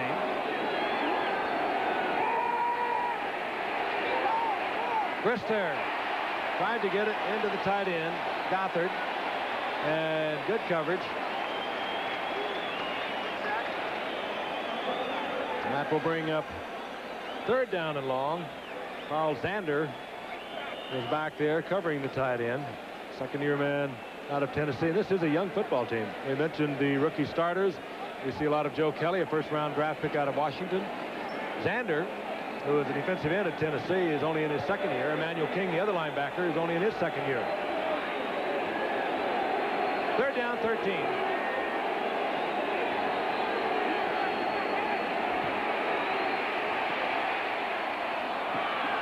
Brister, it's incomplete. Lewis Lips does not hold on. A pass that probably should have been released a little earlier. And now Bubby has missed his last 8 consecutive passes. I'm very surprised that Lewis Lips didn't make that catch, Frank. Even though it could have been thrown sooner, he's coming back to the ball. He had the good opportunity to get it into his body and hang on to it. It's a catch that Lewis Lips has made on several occasions for the Steelers. This time, he just doesn't make it. You see there, the ball's coming in away from him. He's got his hands on it, but when he falls to the ground, it comes loose. Newsom to punt, almost blocked. Had to hurry that one. Ray Horton was back to Cincinnati, but that ball goes out of bounds up near the 20-yard line. Cincinnati gets it back with 3:49 remaining in the first half, and the Bengals on top 14-9. And of course, a lot of activity going on in the world tonight. and we'll be joining Peter Jennings in New York. Keep us abreast of not only what was stated by the president this evening, but also about the summit talks that were ended yesterday. First and 10, the ball at the 20-yard line for Cincinnati.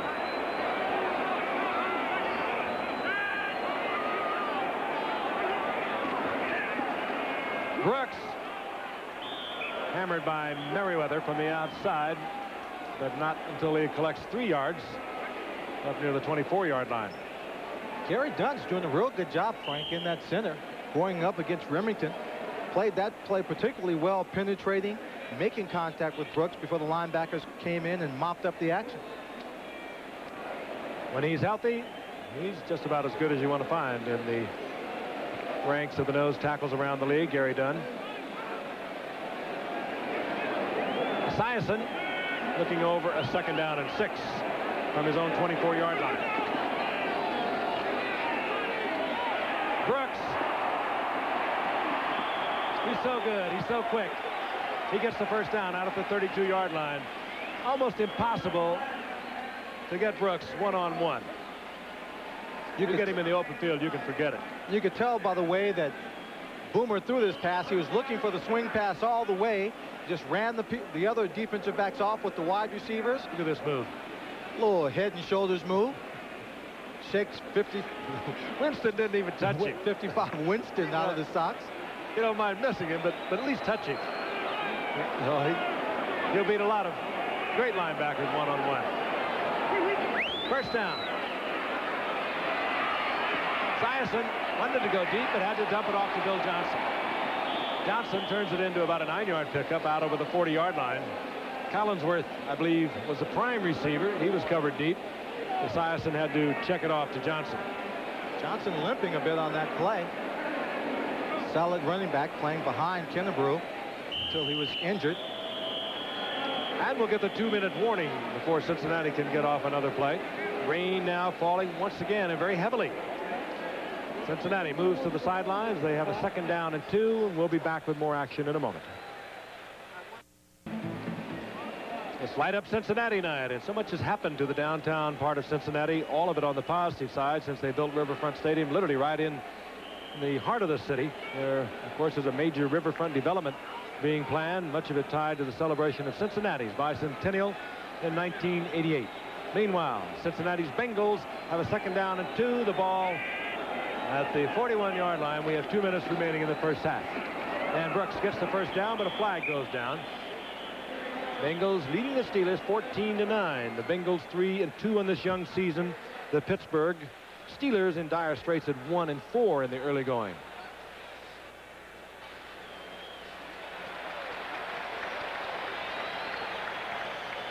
What's that? Yeah. Injuries continue to beleaguer the Steelers. Encroachment, number 93 on the defense. Keith Willis of the Steelers encroaching onto the line of scrimmage. Chris Sheffield, we understand, the cornerback, has re-sprained his left ankle. He has been troubled with that ankle for the past couple of weeks. Ray Penny has bruised ribs. We don't know whether we'll see either one of those Steelers coming back, and they have been really injury-racked, this Steeler team. On 1st and 10, Brooks.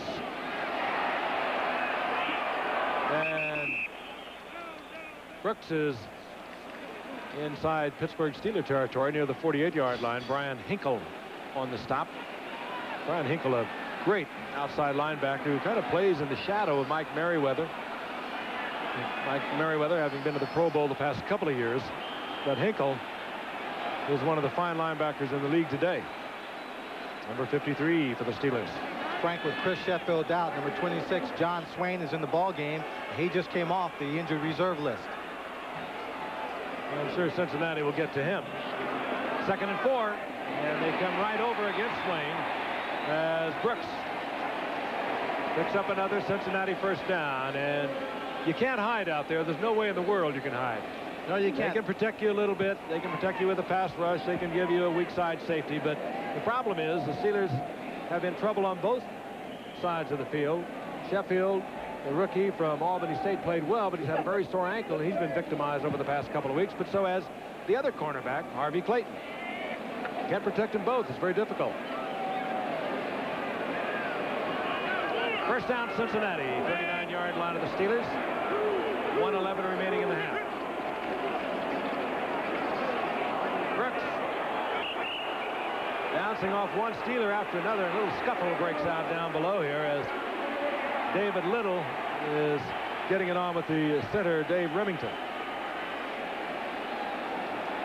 Mike Merriweather in there acting as peacemaker. And Cincinnati will call timeout with 1:02 remaining. Bengals using their first timeout here in the first half. And the entire team will move over to the sideline. They will stay there until the time out is concluded, then they move back out onto the field. This is one of the wrinkles that Sam White has brought to his Cincinnati offense. Quite an innovative young coach, very enthusiastic, doing a lot of different things. Sure does. He compares this to a basketball team when they call their timeouts and so forth. The whole team comes over to the bench. They huddle up, get a few words from the coach. He diagrams some things on the chalkboard, and he gets input from the linemen. The linemen are saying they're doing certain things on the defense. We have to make an adjustment here. Boomer can hear that. They can communicate with each other in a relaxed atmosphere, then go back out, hopefully implement some ideas and corrections, and take advantage of the defense. The receivers. They spread it around, don't they? We talked about earlier the caliber of these receivers also. And the one they are anticipating greatness from is Tim McGee, their rookie first-round draft pick out of Tennessee. Real tough to concentrate on one when you see that many receivers active, catching the ball in the first half alone. And when you're hurting in the secondary, as the Steelers were coming into tonight, and they have lost one member of that secondary already with an ankle injury, Chris Sheffield. Well, it can drive a defensive coordinator like Tony Dungy up the walls. Second down and 11. Esiason nails an official, looks downfield and fires complete to Bill Johnson, and Johnson struggles up close to a first down, held short at the 30-yard line. Keith Gary putting the pressure on Esiason, and Esiason players down, hammers an official. And we'll have another Cincinnati timeout and trying to identify the injured Cincinnati Bengal, who is slow getting up. Bill Johnson, who was the receiver on that pass, is the injured Cincinnati Bengal. And there is much attention being paid to Bill Johnson.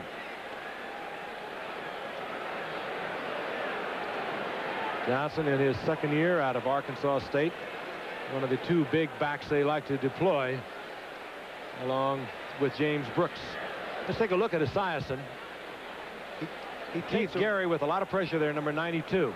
He takes a real deep drop. He just pushes the official down, trying to get to the outside and find some room to throw. He does find Johnson. There you see number 50, David Little, coming up, Merriweather, and the gang tackling. Whenever you have gang tackling, get crunched like that, you've got a big problem. He's in a sitting position, Frank. He's coming down, and look, he gets all that weight on his back. And David Little gets in there late, right there. Just comes in with his helmet. And he is still prone on the carpet here at Riverfront Stadium. Bill Johnson. Hopefully just the wind knocked out of him. We'll not speculate on the extent of the injury, but it was rather violent. Coming into tonight, averaging over 6 yards a carry. Former USFL player, 1985, had a good year with the Denver Gold, over 1,200 yards rushing, and has been a great deal to the Cincinnati offense. That, of course, incidental to his health at the moment. This game is a rough game. There are always going to be injuries. You hate to see it. You hate to see a player remain down that long because, while you don't like to speculate as to the extent of the injury, when a player gets into those kinds of positions, as we saw Bill Johnson get into a moment ago, many things can happen. They are going to bring a stretcher onto the field now for Bill Johnson. And we will do our best to get some sort of definitive injury report to you as soon as we can get one. They will take every precaution in a situation like this. Make sure that whatever the injury, there's no further damage done. A couple of weeks ago up in Green Bay, of course, we sweated out what appeared to be a very serious injury to Tim Lewis, who suffered a neck injury, and we, of course, were glad to report a couple of weeks ago that nothing was wrong with Tim Lewis, although because of a condition in his neck, he has decided to retire from the game. But again, they continue to work on Bill Johnson, running back for the Cincinnati Bengals, and the receiver on that last pass play. Frank, shortly after that game that I saw on TV, I was in the Chicago airport and ran into Darryl Stingley. He was on his way to New York for a fundraiser for Nick Buoniconti's son, who was injured down in Florida, University of Miami linebacker. And he saw that injury to Tim, and he had some great concern, saying that, you know, it's not just the injury that they sustain on the football field. Once you get that kind of damage and have that kind of structural problem as that young man has, you've got to be careful what you do from that point on. Just a simple fall down the stairs for someone like him could be a problem in his future. Sellout crowd here at Riverfront Stadium, and it, of course, has quieted with the injury to Bill Johnson. And again, they taking every precaution, as well they should. And again, we just will not speculate as to what it might be. He was in a very awkward position. We can perhaps look at it again and show you the position he got into. Now, he knew he had to reach that yard marker for a first down. Mike Merriweather is number 57. And as we mentioned, Johnson is very big. Consequently, he maintains the upright position. Now he gets into almost a sitting position. Now number 50, David Little, came in late. His own men were all over him, and he was twisted and buffeted about at the bottom of that pile. When you see him in that position, it's very, we can't tell you how he sustained the injury other than obviously on that play. But in that position with so much weight on top of you, it's very, very difficult to sustain it. Something any of us who have been close to this game, and this game has meant so much to us in our lives, what you also are always concerned about is the fact that an injury like this may turn some mother, some father off and not allow a youngster to get involved in this game, because it has so much positive things to contribute to the growth of a youngster. I said that following the injury to Tim Lewis. When you consider the numbers of players involved in this game at every level, right on down to the grade school level, there are remarkably few really serious injuries. But of course, when there is one, it's highly publicized, and again, it often, I think, deprives a youngster of taking part in this game and learning the positive things you can from this game. Frank, I played Pop Warner as a young kid, and I had a great experience there. If I have one thing I'd say to people out there and their children who want to play is they've got to really be involved and make sure it is a good program. Make sure that young kids who are playing this game are playing with people of equal size and weight, not necessarily just of the same age group. And it will be a good experience, and they can avoid that kind of problem. You saw head coach Sam Weich returning to the Cincinnati Bengals bench. He had been out there with Bill Johnson while they were lifting him onto the stretcher. And once again, we will give you a report as quickly as we hear something on the condition of Bill Johnson, a second-year man out of Arkansas State. There's head coach Sam Weich, and now Bill Johnson will be taken from the field.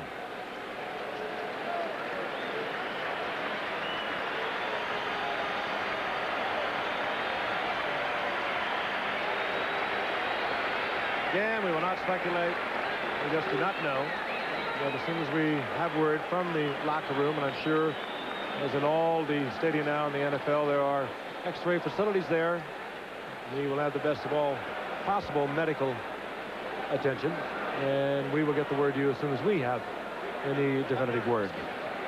Meanwhile, there are 48 seconds remaining now in the first half. The Bengals leading the Pittsburgh Steelers 14-9, and it was Bill Johnson who carried an Esiason pass inside the 30-yard line of the Steelers, where it is now third down and about a half a yard as Larry Kennebrew now steps into the backfield of the Cincinnati Bengals. Bengals would like to add a few points. I mentioned it had turned off very cool, and now with the stop in the action, you can see the Boomer Esiason trying to warm up his hands.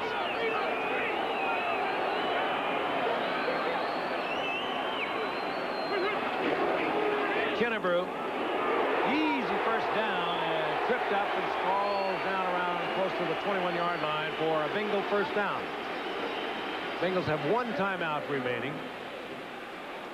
They'll have to use the time remaining, 41 seconds, rather judiciously. You see the hole here on the outside. Number 82, Rodney Holman, does a good job here taking on the cornerback, Harvey Clayton. You open up the lane to the outside. Just a low tackle there by John Swain. That's the only thing that prevents the big rambling Larry Kennebrew from going into the end zone. Cincinnati used their one timeout. That was kind of surprising. For a team that can get the plays off so quickly at the line of scrimmage, they don't even need a huddle. They have what they call their attack offense. And nevertheless, they use that one timeout. They have a first down near the 22-yard line. And they are huddled on the sideline with head coach Sam White.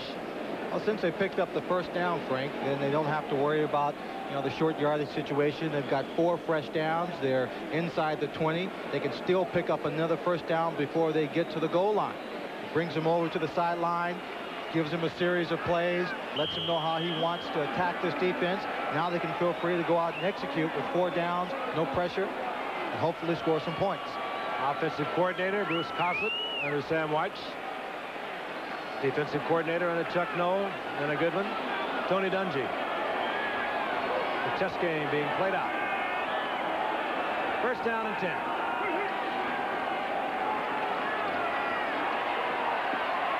Esiason fires short into the end zone, trying to get the ball to Eddie Brown, who was back at the back of the end zone, open for a moment, but that ball had to cover a lot of yards before it got there, and the Steelers closed down on it. That's the kind of pass you try and throw when you've got a cannon for an arm. He had 2 people coming across, number 33, Harvey Clayton, number 21, Eric Williams, and they were scissoring in on the play. If he's got the arm, he can zip it in there. He gets to the receiver first. That time, the 2 defenders had the best chance of making the catch. Second down. The ball at the 22-yard line. Clock stopped with the incompletion at 33 seconds remaining in the first half.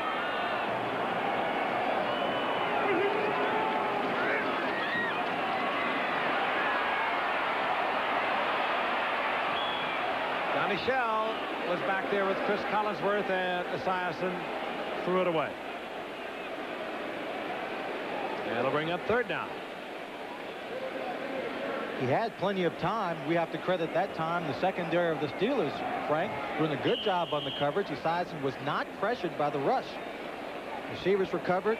He didn't want to stand back there that long, eat up the clock, waiting for someone to break open, throw it in the back of the end zone so no one can catch it.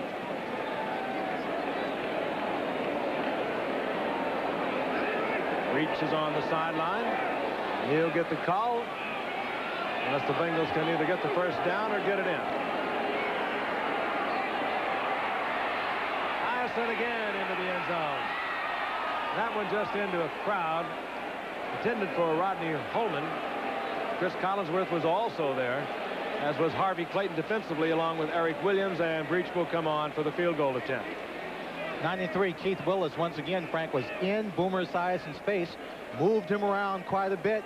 He didn't have a chance to really stand solid and put something on that football to try and get it to a receiver in the end zone. I'll go back a while ago with 41 seconds on the clock when they used their last timeout. You'd moved the ball well running the ball down there. You took away Brooks out of your offense running it when you use that timeout.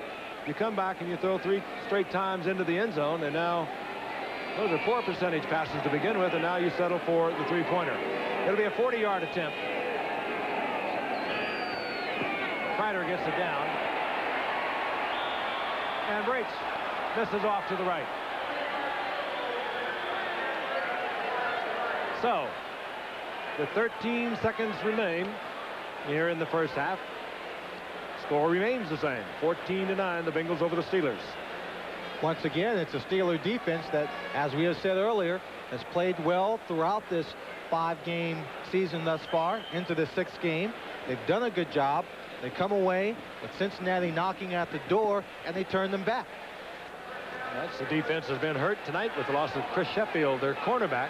We talked about Sheffield, the rookie from Albany State. We don't know whether he'll be back or not, and Brister will run off the remaining seconds here in the first half, and both teams will go to the locker room with the Cincinnati Bengals leading 14-9.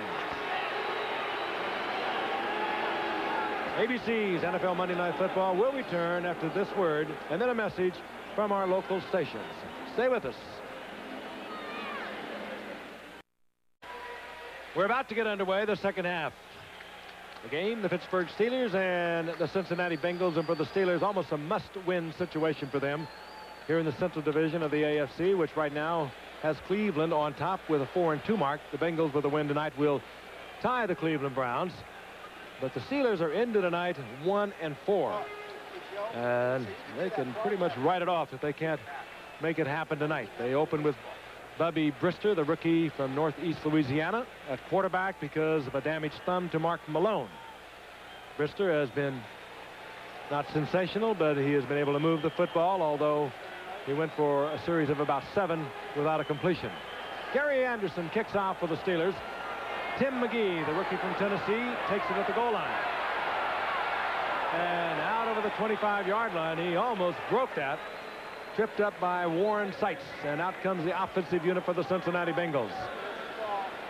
And that means, of course, that Boomer Esiason, who has gone all the way for the Cincinnati Bengals, will step into the huddle.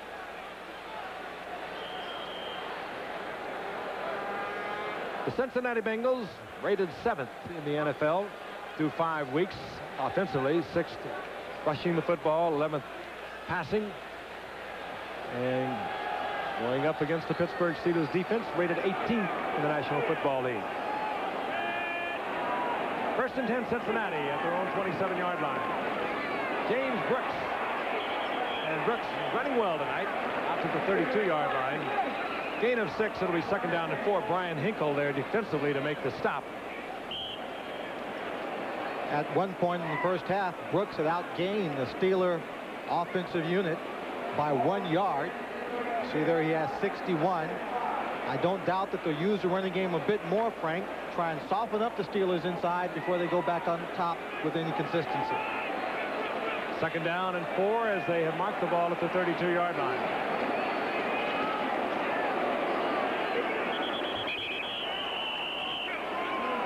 Kennebrew hit right at the line of scrimmage. He might have got a half a yard out of that. We'd like to also let you know that the Washington Redskins have released place kicker Mark Mosley, and we understand they'll sign Max Zendejas, who was drafted by Dallas this year and then released by Dallas. He was the record-breaking kicker from Arizona.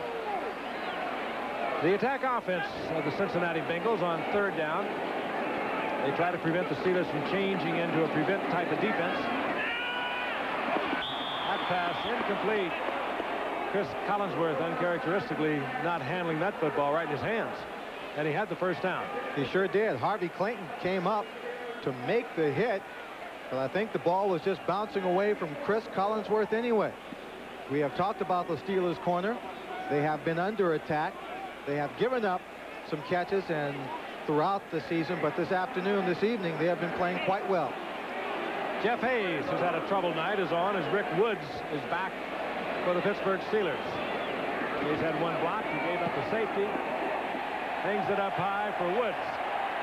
Calls for the fair catch and executes at the 25-yard line. Woods is back there because of a lingering hamstring problem on the excellent punt return man for the Pittsburgh Steelers, Louis Lipps. Rick Woods has his own problems. He's playing with a cast, a covered cast on the thumb of his right hand. My rookie year, Frank, I dislocated a finger early in the season, had it wrapped up, played most of the season with it taped to another finger, and had to go back and return punts. They never do heal up, and you don't get a whole lot of sympathy when you got a pinky that's troubling you. 1st and 10 now. The Steelers' first possession. Bubby Brister remains at quarterback as Ernest Jackson goes over the left side for a couple of yards. Jackson, in case you were not with us earlier, the recently acquired running back from the Philadelphia Eagles, following a season in '85 when he rushed for over 1,000 yards.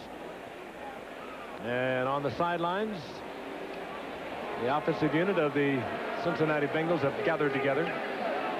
Kenny Anderson, the veteran quarterback for the Cincinnati Bengals for so many years, a starter, now contributing a great deal to the growth and development of Boomer Esiason. 2nd down and 8. Brister with a lot of time. Gothard is the receiver, the tight end, and he comes up a little bit short of a 1st down. Again, dependent upon where they mark it. And they do mark it, I believe, short of the 1st. I believe that's his 6th catch of the season. He had 4 coming into the ball game, caught 2 here. And the Steelers don't traditionally throw to their tight end very much. Matter of fact, the tight ends over the last 3 years, if you count those 2 catches, the tight ends have only caught 29 passes, Frank. Where it is on running back Bill Johnson of the Cincinnati Bengals. He's conscious, he's alert. X-rays are being administered now. We'll have a further word, I'm sure, very shortly. 3rd down, short yardage for the Steelers. Thompson in motion. Off the right side goes Jackson. Gets 1st down yardage out near the 37-yard line. And for the Steelers, Ray Penny, who had bruised ribs in the 1st half, is not back into the lineup. Rostowski is in there. Pete Rostowski. And meanwhile, the Steelers defensively, we noticed in their first defensive series, are going without Chris Sheffield, the rookie cornerback from Albany State. He has been replaced by John Swain, who was just recently activated. So the Steelers' injury woes continue here tonight. Meanwhile, they pick up the 1st down near the 37-yard line. Brister is back once again, and again he has a lot of time. Sweeney is deep downfield, underthrown once again. Should have been picked off by Billups, the rookie from North Alabama. He had zeroed in on it. He just didn't handle it. In a situation like this is where you miss a receiver like John Stallworth. Bubby Brister is getting all the time in the world. Pressure being put on him, games from the outside, but the offensive line is picking up, giving him all the time. See people being held out. Now, John Stallworth here would judge the ball, slow down, come back, and make an attempt on the ball. Calvin Sweeney, twice tonight, Frank, has missed the opportunity to help his quarterback by slowing himself up and going after the ball instead of just waiting for it to come to him. And almost as importantly, twice tonight he was wide open, and Brister did not get the ball there. 2nd down and 10. Quick look at head coach Chuck Noll, who's had a very troubled year. Abercrombie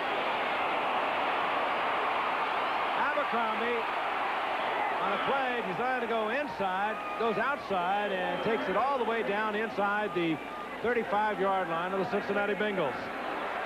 You talk about pursuit, Frank, on any particular kind of play where the linebackers have to get to the outside. That time, the Steelers cut off the pursuit of the Cincinnati Bengals. He had a 75-yard touchdown play called back from the 1st half. He gets to the outside. Lewis Lips is downfield blocking. He was blocking 2 or 3 people at the same time. Then number 35, Turner, finally gets over to the sideline to knock him out. See Lewis Lips right there blocking on Breeden. Then he takes on Fulcher right there, 33. 1st down and 10. Jackson wriggles inside the 30-yard line for a gain of a couple. That was Abercrombie's longest run of the season thus far. A 33-yard effort that got the Steelers in good field position.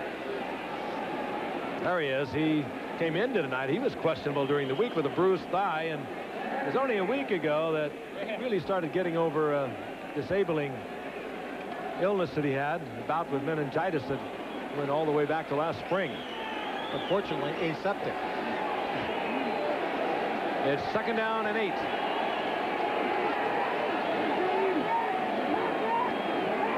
Brister is back. The blitz is picked up. Sweeney working individually on the rookie cornerback, Louis Billups, because of the blitz by the Cincinnati defense that was well picked up by the Steelers offensive line. Let's take a look at it. You'll see it right here. They all come, and it's picked up well. You have to love Bubby Brister's poise as a young rookie quarterback. Only the first time since 1976 that a rookie quarterback has started for the Pittsburgh Steelers. Coincidentally, that same game against game number 6 against Cincinnati in 1976, it was Mike Kruzik who was the rookie QB. Another 1st down near the 13-yard line. Lewis slips in motion. Abercrombie tried to go outside this time, but he was buried. Carl Zander covers Abercrombie, and there's a loss back to the 17-yard line. Bobby Brister now 5 of 17, not burning up the stats board tonight for 100 yards. But he had that string of 7 attempts without a completion. There's Zander. Good pass rushing stand-up defensive end for Tennessee. He's turned into a fine inside linebacker. The loss brings up 2nd and long, 2nd and about 14, and this is where the Bengals in the first half came with a lot of blitzing. And was Ross Browner, number 79, drawn offsides. Referee tonight, Bob Frederick. False start, number 60 on the offense. Andy Rasmussen on the left side. You'll see him move, and Ross Browner very wisely makes the contact, drawing the 5-yard penalty. Wisely is correct. If Browner does not make contact, you probably don't call it. Rasmussen's in there, by the way, again, if you were not with us earlier, because of the loss for the season of John Greenstra, the rookie from Temple. He had surgery on his ankle. 2nd down and 19. Brister. Good shot to Ehrenberg, and Ehrenberg steps inside the first down marker at the 2-yard line. Brister again, very calm, very cool, and fired it into Ehrenberg. Ehrenberg played the Monday Night Football game against Denver with a very bruised shoulder. Still got in the ball game. He toughed it out. Now, he doesn't have all the great gifts, but what he does have is concentration. He has versatility. He'll run hard for you. He'll make the tough catches coming out of the backfield. And when in a tight situation, he puts his head down and takes you on. Reminds me a lot, although in a different style, of Rocky Bleier, who played so many years for the Steelers. You also saw Cincinnati trying to cover him with a linebacker, Leo Barker. First down, goal to go. The Steelers threatening to take the lead here in the 3rd quarter. Jackson tries to go over the top, and he's held short inside the 1-yard line. That was a low dive attempt, Frank. He didn't really get in the air for it. No style points whatsoever. Sam Cunningham, where are you when we need you? You see Jackson, he doesn't really dive up in the air to get over. He just leans forward. Ron Simpkins again met him. Chuck Noll, in his 18th year, he's seen most all of it. Mark Malone to his left as they look on. 2nd down, goal to go. Johnson again in motion. Jackson again. And again, he does not break the plane. Ron Simpkins met him once more. Tuntilkin is signaling touchdown. But unfortunately, he's not wearing a striped shirt. This is getting serious. It'll be 3rd down, goal to go. Very close. But again, headlines went right at the line of scrimmage. Get that ball across the plane is all you need. Well, certainly he's not Herschel Walker. Herschel Walker would be 5 yards up in the air and over that mile. Out of the end zone. Partisan crowd exhorting the defense once again.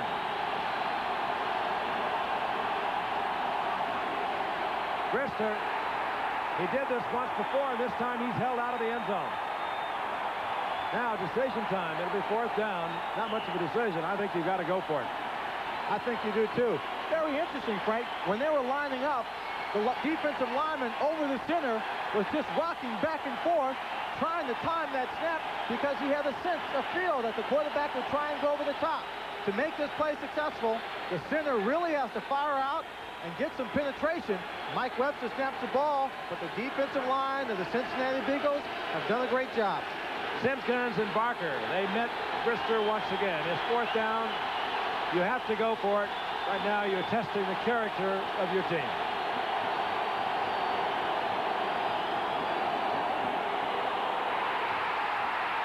Touchdown indicated by the head linesman. The Bengals fans were not going to like it, but touchdown was indicated. Ernest Jackson over on the right side. On 4th down, and inches. Jackson takes it in. Bengals players and fans certainly not approving of the decision, but it will stand touchdown. Situations like this is where tempers can flare. They make a close call. They give the Steelers the touchdown. Ross Brownlee, number 79, was one man who was not happy with it for the Cincinnati Bengals. Very close. You see the official on the far side signaling a touchdown. He's right on the line of scrimmage. He did signal the touchdown, and Gary Anderson is on for the conversion attempt. 129 consecutive conversions for Gary Anderson, and the Steelers have taken the lead 16-14. Let's look again. You have got to break the plane with the football. Let's take a look once again. Well, a team that came into this ball game 9 points underdogs certainly are proving themselves. If you take another look, Ron Simpkins making the hit on the play. We'll be back in just a moment. Jackson, tough 33 yards on the night and one touchdown. He picked it up a moment ago. His first touchdown as a Steeler. Had several of them with Philadelphia a year ago and a bunch of them with San Diego a year before that. He provided a lot of running for the Steelers. They lost Frank Pollard out of action with arthroscopic knee surgery last week. Jackson over the past 3 weeks has provided a very talented running effort for the Steelers. Anderson to kick off. Crowd still exercised a little bit about that touchdown that was allowed by Jackson when it did not appear on our replay that he had broken the play into the goal line. Deep is Tim McGee and Stanford Jennings. McGee 85, Jennings 36.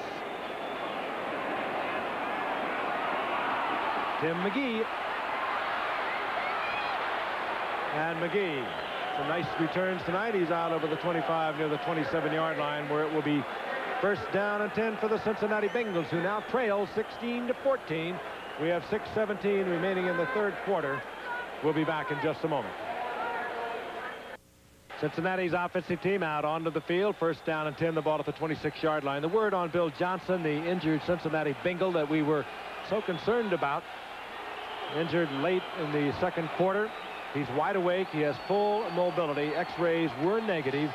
All good news. He has been taken to Christ Hospital for observation. So that's the good word on Bill Johnson. First down and 10, Cincinnati at their own 26-yard line. They now trail 16-14. Esiason back once again. This is wide open. Chris Collinsworth, and is picked off by Donnie Shell. His 48th career interception, but that ball was just overthrown by Esiason. Collinsworth was wide open.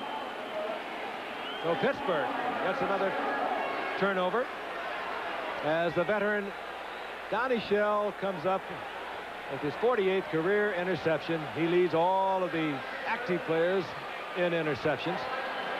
You have to marvel at his role, at his road to greatness for the Pittsburgh Steelers. A free agent in 1974, he makes a team based on special teams. See, that ball was tipped, and Donnie Shell alertly there. First and 10, 38-yard line. The Steelers once again. Abercrombie to the 35-yard line. Gets 3 out of it. It'll bring up second down and 7. Let's go back to that touchdown by Ernest Jackson a short while ago. Crowd booing. The Bengals defense saying no way he got in. This was the play. Ron Simpkins colliding with Jackson. It did not appear that he did get in. Nick Scarch, who is in the video replay unit for the NFL tonight, has told us it was not indisputable, visible as of evidence that he did not get in, so they would not turn it around. Meanwhile, live action, second down and 7 for the Steelers. Brister is back, looking to get the screen off. Lobs it upfield. Sweeney is there. Breeden made the stop, but not until Sweeney gets the first down near the 19-yard line. Again, tempers flaring. We've had a lot of that this evening. That's Lewis Breeden, who came up and made the hit on Calvin Sweeney. A great crossing pattern. Now on the far side, this is a full field pass pattern. Lewis Lips is running back deep to push the cornerback and take the safety. You see Breeden, who is following Lewis Lips, Calvin Sweeney comes over underneath. Bubby Brister, who was forced out of the pocket and deep, threw off balance, but Calvin Sweeney was so wide open that the ball had time to float in, and he could make the catch. Sweeney filling in for the injured John Stallworth. 3 receptions on the night, 91 yards. That one good for 16 yards. And another Pittsburgh first down inside the 20-yard line of Cincinnati. Jackson trying to get outside. Got a lot of pressure there from Fulcher, who came across the line of scrimmage from his safety position. Dan Reeder, number 40, was in there, had the responsibility for making the block, the lead block. Wasn't able to get it. Jackson just had to turn it to the outside, sprint to the sideline, not to take the real big loss. Jackson got it back to the line of scrimmage. It'll be 2nd down and 10. Fulcher limping out of the lineup, and Barney Bussey, another rookie from South Carolina State, replaces the rookie Fulcher at strong safety. Litz is in motion. Abercrombie protects the football, gets to the 15-yard line before he's hit there by Reggie Williams. Reggie Williams, one of the great stories in the NFL. You don't hear much about the great stories. Williams, recipient of the Byron Whizzer White Award this past season for community service, and he certainly is involved here in Cincinnati. I had the opportunity to present that award to him at the Players Association dinner out in Chicago. Remarkable young man, Reggie Williams, out of Dartmouth. He was in on the stop. For the Steelers, it's a 3rd down and 6.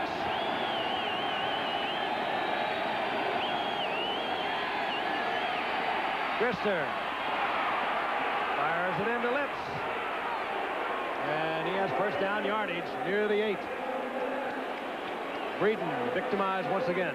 Real good sign of respect for what this young Bubby Brister is doing this evening, Frank. Obvious passing situation, but instead of bringing everybody to try and put pressure on them, they dropped only rushed 4 people and dropped everybody else back into coverage, and they were still able to complete the pass. Brister is checking the plays that he has on that wristband. Plays being sent in. He has options on the plays. Chuck Knowles said he did have a bit of a problem with the terminology. That's Reggie Williams once again barreling into Jackson. Hit him right at the line of scrimmage. But even though the plays are sent in, he will have options. He will have automatics that he can change to.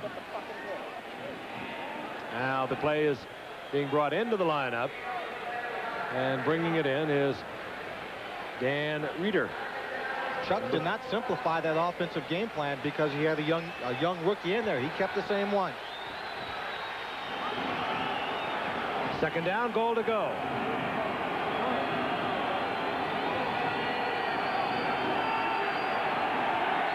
Brister wants some quiet. Bengals defensive team trying to quiet the crowd. Brister, good coverage by Lewis Phillips on Calvin Sweeney, and Brister has to throw it away. And a flag is down. Delay a game on the offense. That 30-second clock had run all the way down. I was looking at it, thought that it might be close. I didn't see the official throw a flag or hear the whistle. He's seen the most of it. 4 Super Bowl championships. That's a record for Super Bowl championships. My colleague Lynn Swan tonight played in all of those. Still has a sense of humor about him. Getting off to 1-4 as he did in 1976, but I'm sure that he recalls, as we have recalled tonight, that after that 1-4 start in 76, they went 9 in a row before losing in the playoffs to the Oakland Raiders. 2nd down, goal to go.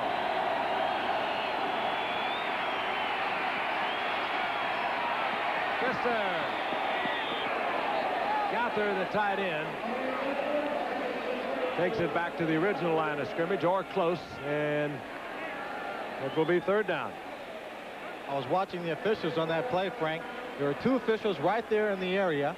Gothard's running towards the sideline on the crossing pattern. Again, Bubby Brister enjoys very good protection. And they watched him as he made the catch, got both feet in, and they looked at each other to make sure they were making the right call, conferred with some eye contact for a split second. Good catch. Third down, goal to go.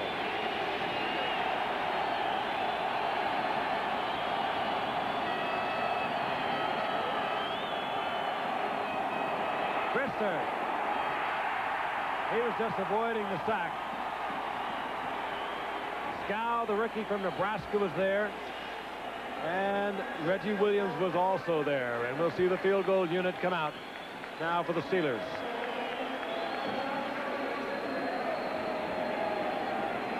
Gary Anderson, as we look at the replay, the kicker for the Steelers missed one earlier from 26 yards. And as I mentioned earlier, he will qualify for the ratings in the NFL with this field goal attempt. If he is good, he will become the top-rated field goal percentage-wise in the history of this game. And that's what he's just done, replacing Kansas City's Nick Lowry. From 24 yards out, Gary Anderson is good.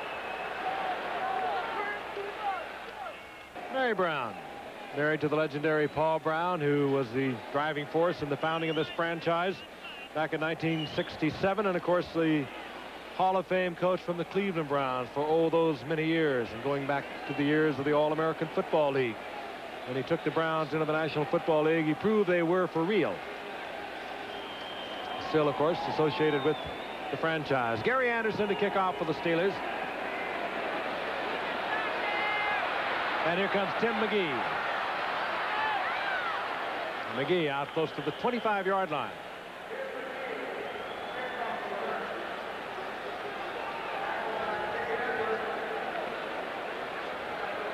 I'll remind you, tomorrow, ABC Sports will present the National League Championship Series as it has now reached Game 5. The Houston Astros and the New York Mets fight it out. Our coverage begins at 1 o'clock Eastern Time. Also tomorrow evening is Game 6 of the American League Championship Series with the California Angels and the Boston Red Sox. So be with us for great series action. Wild yesterday. Boston and California as we watch James Brooks over the left side to the 30-yard line. He's run well tonight as James Brooks picks up 5. It'll be second down and 5. Of course, Al Michaels is working with Jim Palmer on that series. Not with us this evening. I'm working with a friend of mine from the Pittsburgh Steelers legendary wide receiving core of the 70s, possessor of 4 Super Bowl rings, Lynn Swann. Good to have you here, Lynn. Thank you, Frank. It's a pleasure to do my first NFL game. You did a lot of USFL, didn't you? Yeah, a lot of them. Second down and 5, 1 minute remaining in the third quarter. As we watch Larry Kennebrew get outside and just bull his way out over the 40-yard line. And he is a moose at about 270 pounds. He gets a first down for Cincinnati at the 41-yard line. Steelers leading 19-14. Final seconds in the third quarter. And again, we don't know exactly how big he is, but we know he's bigger than Sam Weich would like to have him. Sam wants him at 250, 255. He believes right now he's around 278. Says he's a bull runner, but if he was down to 255, he'd be a quick bull runner. We saw that earlier. He missed the hole on a 3rd and short situation. He just couldn't get there. He's got a large mass to get started. Well, they'll work him a little bit, take a little bit off him. This time he's tripped up and stalls for about a yard as the final seconds tick off here in the third quarter. That was 33, Harvey Clayton, that came in, and you don't take a man on that size high, you take him low. And the third quarter has expired. ABC's NFL Monday Night Football will return after this from our local station, so stay with us. Couple of wide receivers who have survived this game. His highlights are all in color. Mine are all in black and white. Nonetheless, we had some highlights. We did have that. You, MVP in the Super Bowl after the 76 season. Good to be with you tonight. Good football game. Getting a little lengthy, but a very important game for the Pittsburgh Steelers. They're on top at the moment. They lead 19-14 over the Bengals. The Steelers with a 1-4 record. They need to win tonight to stay close and have any shot at this AFC Central Division, which is led at the moment by the Cleveland Browns at 4-2. Second down and 10 as we begin the fourth quarter. The Bengals have the football at their 41-yard line. Esiason slips one tackle and hook slide for a gain of about 3 yards up to the 44-yard line. Keith Gary coming in there for Pittsburgh, forcing Esiason to execute the run. He's upset he didn't get that sack. It'll be 3rd down and long. 3rd down, we'll call it 7. There he is now in his 3rd year, drafted in the 2nd round 3 years ago. Replaced the legendary Kenny Anderson last year and was a 2nd-rated quarterback in the league last year behind the Jets' Ken O'Brien. Rapidly developing superstar. And no superstardom here as he goes down in the arms. 93, Keith Willis. Willis, #1 pass rushing defensive end for the Steelers. Leads them annually. Coming into the ball game, we said the Steelers, if they had a chance of winning this ball game, would have to get pressure on Boomer Esiason, not give him all day to throw the football, and they have done just that from the opening gun of this football game. 4th down, and that means Jeff Hayes comes back out. Rick Woods will drop, and he settles in at about the 22-yard line. Hayes is beleaguered, and this time he's going to try and run. And he gets the 1st down, and he's going to get a lot more. Rick Woods tried to make the stop, but Jeff Hayes, who has had 1 block tonight, gave up a safety, has just raced 61 yards for a Cincinnati touchdown. And I cannot believe that this was designed to go that way. Not on 4th down and long yardage. You wouldn't think so, but in any event, it has to be a very happy Jeff Hayes because it has been a nightmare for him tonight, a nightmare of a season. He's had 2 punch blocks coming into tonight, had 1 block tonight, gave up a safety. The longest gain of the season so far on any run for the Cincinnati Bengals was 53 yards. I'll tell you, the blocking, Lynn, was set up as a set play. He had a man in front of him. He had a hook block on the outside, so credit that one to Sam White. Reach on for the conversion. 61-yard scoring scamper by Jeff Hayes. That turns on the partisan crowd. He's had a troubled season. He's had a troubled night. But he has put Cincinnati on top. We'll be back in just a moment. Crowd still applauding Jeff Hayes. Should applaud the call because on a 4th down long situation, and you don't have the toughest defense in the NFL, you could have really hurt yourself. But that one paid off with a 61-yard touchdown scamper by Jeff Hayes. Reach to kickoff. Elder is deep for the Pittsburgh Steelers.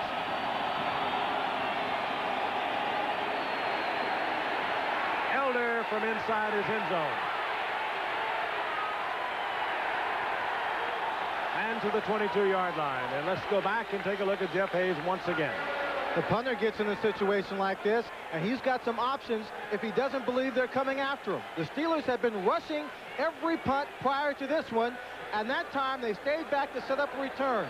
Number 96, Anthony Henson, didn't get there. He was the last man who had a real chance to make the tackle, and young Jeff Hayes goes into the end zone for the touchdown. Rick Woods had the last possible shot. Stanford Jennings put a block on in. 1st down and 10, the Steelers, who've been able to move the football well here in the 2nd half, but they trail once again, 21-19. Abercrombie left side. Breaks it back and out over the 25 to the 27-yard line, a gain of 5. It'll be 2nd down and 5. Seesaw battle, as you can see.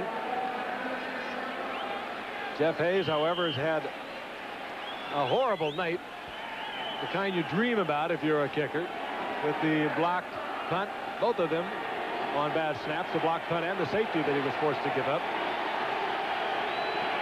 He certainly redeemed himself with that 61-yard touchdown run. 2nd down and 5. Steelers at their own 27. Jackson. Like it might have been a bit of a mix-up on that play as Eddie Edwards is in there defensively for Cincinnati. Well, it looked like they tried to get the defensive unit to run to the Steelers' offensive right, a little counter play, get the momentum out that way, then have Ernest Jackson cut back against the grain, pick up some blocking and run. Unfortunately, not enough for the Bengals. Moved. That was a major counter. It took about 2 seconds to develop. 3rd down and 5.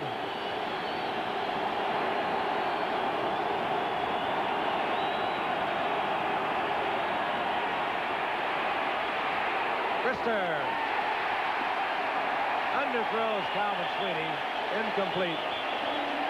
Krister knocked off his feet. He was looking and the flag is down. I think it's going to go, however, against the Steelers. Yes, it is. And certainly will be declined as the Steelers will be forced to fight. Bubby was looking at number 25, John Simmons, who came from back. Offensive holding, number 63, and the penalty will be refused, and it will be 4th down. The legendary one, Paul Brown. I spoke of him a moment ago. Hall of Famer, great career with the Cleveland Browns. Chief organizer of this franchise here in Cincinnati back in 1967. It was only took about 3 years under Paul Brown that Cincinnati moved into the playoffs. Here's Ray Horton on the return. And Horton gets back to the 48-yard line. Not a good kick by Newsom. And Cincinnati is in good field position following that 33-yard punt. We're in the 4th quarter. The Pittsburgh Steelers now trailing Cincinnati 21-19 in a game that I feel that they must feel they must win. Our telecast is presented by authority of the National Football League. It's intended for the private use of our audience. Any rebroadcast or other use of this telecast without the express written consent of the National Football League is strictly prohibited. I say that about Pittsburgh because they are 1-4 in the early going of this season. Cincinnati is 3-2. Cleveland is on top of the Central Division of the AFC. They are 4-2, having defeated Kansas City yesterday. 1st down and 10, Cincinnati near midfield. Esiason expecting something totally different, I think, from his wide receiver, Tim McGee. Almost had that picked off. He's lucky it wasn't picked off. He may have thought they were coming in a blitz. They didn't. They looked like they were coming in a blitz. Everybody dropped off. Robin Cole had a chance to pick it off. He was stunned. Yeah, that ball had his name written all over it. Shot to the ball was Robin Cole. It'll be 2nd down and 10. Ball resting at the 48-yard line. That doesn't make you dizzy. Nothing else will. A little reverse angle shot for you. Brooks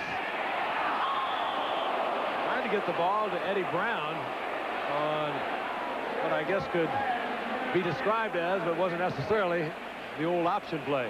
Looked like he put that one out there. Donnie Shell had a chance to make the interception. He's coming up on Brooks. Ball went right by him. Donnie dropped to his knees and said, oh my, how could I blow an opportunity like that? 3rd down and 10.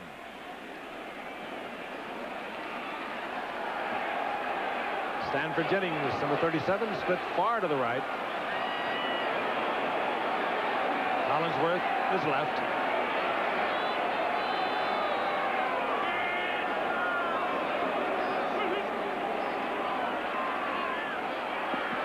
Esiason, and he gets it into Tim McGee, and the rookie from Tennessee has a 1st down inside the 35-yard line at the 33. Working again in front of cornerback Harvey Clayton, who's attracted a lot of attention this season. Tim McGee's taking his share of hits in this ball game. Boomer having enough time to find him on the outside. Safeties for the Steelers lined up, Frank, about 15 or 20 yards deep before the ball was even snapped. Trying to cover for those cornerbacks. Chris Sheffield, the rookie from Albany State, out of the game tonight because of an injured ankle. They have brought in John Swain, number 26, at the top of your screen to fill in for Sheffield. Brooks scampers to the outside and held for about a 2-yard pickup as he was pursued by Donnie Shell. It'll be 2nd down and 8. Tonight on Nightline, the failed Summit Talks. Some say it was a missed opportunity, others the Soviets' fault. National security expert Zbigniew Brzezinski will talk about it. That's later tonight on Nightline, following your late local news.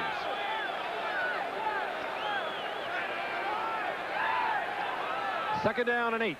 The ball marked inside the Steelers' 31-yard line. The Bengals leading 21-19 with Boomer Esiason looking over the defense.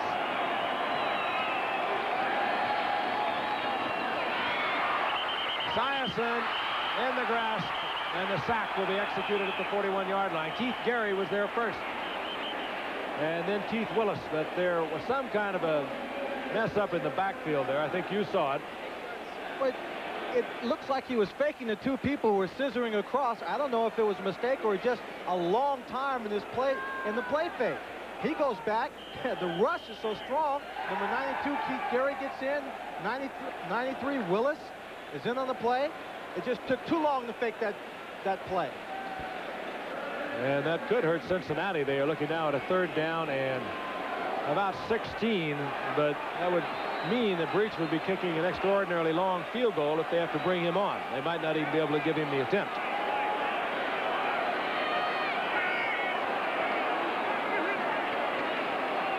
Blitz again. Esiason. Collinsworth. He has first down yardage to the 19-yard line. Harvey Clayton is trying to defend against Collinsworth. As you can see, Esiason is limping, and he limps back into the huddle. Collinsworth has been relatively quiet tonight. The leading receiver for the Bengals ended tonight. You see 53, Hinkle coming there. They are blitzing, but they blitz in the center. Boomer Esiason escapes by drifting to his right. The southpaw finds Collinsworth in the middle, but may have sustained some kind of injury because when he got up, he was limping back into that huddle. First down, Cincinnati inside the 20-yard line of the Steelers. Kennebrew. And the crowd, they get into it. They are not booing Kennebrew, but that is a chant of boo, boo, boo. And Kennebrew gets it to the 15-yard line.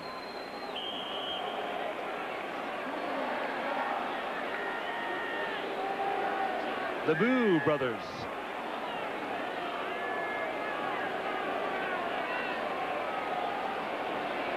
Esiason appears to be all right.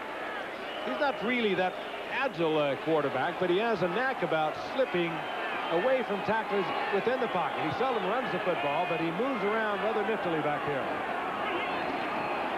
2nd and 6, Kennebrew. And Kennebrew is met first by Keith Willis. And then he attracted the crowd, but they will mark it just about at the line of scrimmage. Very important drive here, Frank, and a time-consuming drive. They've already used up over 3 minutes and 20 seconds on this drive that they began at 11:58 of the fourth quarter. 3rd down and 7, and that's where we'll be 1 week from tonight, watching the Broncos and the Jets get it on at the Giants Stadium in the Meadowlands. The undefeated Denver Broncos. Danny Reeves bringing in a very interesting football team headed by John Elway to go against the Jets, who are 5-1. The draw play, again, very unusual call. A flag is down at the line of scrimmage as Esiason appears to have the yardage for the first down. And the Steelers are saying he's going to work against Cincinnati. Illegal motion.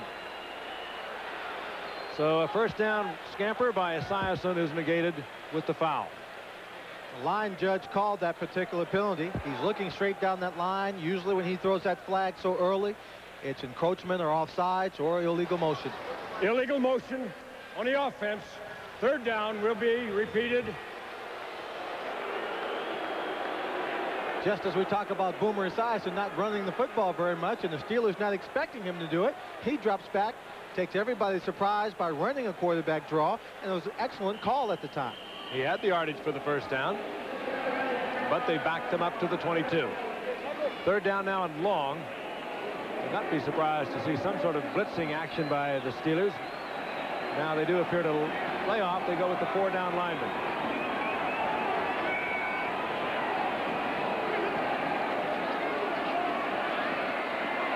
Esiason looking into the corner and taking the ball out of bounds, the rookie Tim McGee.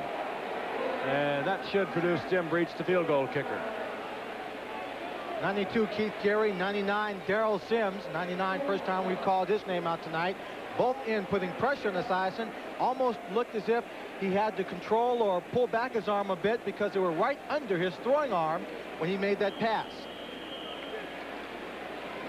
Breach has missed from 40 yards in the second quarter.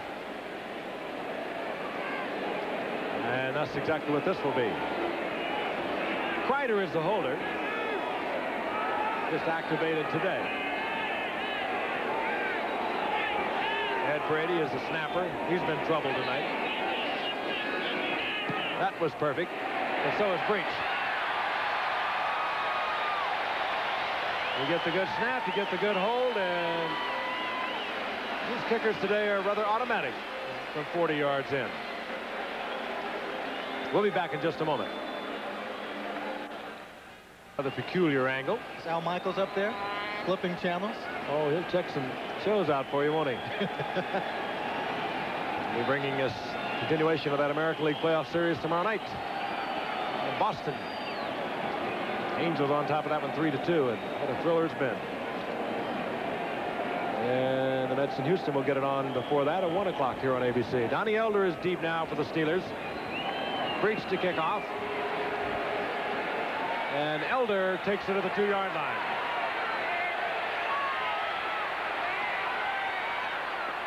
And the former Jet gets it back to the 24-yard line. Breach, by the way, has tied an all-time Bengals scoring mark of 550 points. That formerly held, or he has broken the scoring mark that was formerly held by Horst Mollman. Good football game. We hope you're enjoying. So much on the line, certainly for the Pittsburgh Steelers. And for Cincinnati, a share of first place in the Central Division of the AFC. That's Cleveland on top at the moment at 4-2. Cincinnati 3-2. The Steelers are 1-4. And Houston is 1-5. Steelers, they've been able to move the football behind rookie Bubby Brister. He fires it out to Abercrombie. And Abercrombie up close to a Steeler first down near the 34-yard line. Abercrombie slipped a little bit there. Looked like he recoiled a bit.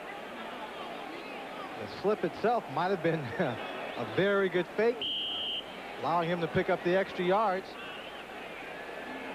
Brister looking downfield, could not find a receiver, or if he did, he was well covered, dumps it off to Abercrombie, and Abercrombie gets the first down. Big night for Abercrombie. He's run the ball well, and a good receiver for Brister.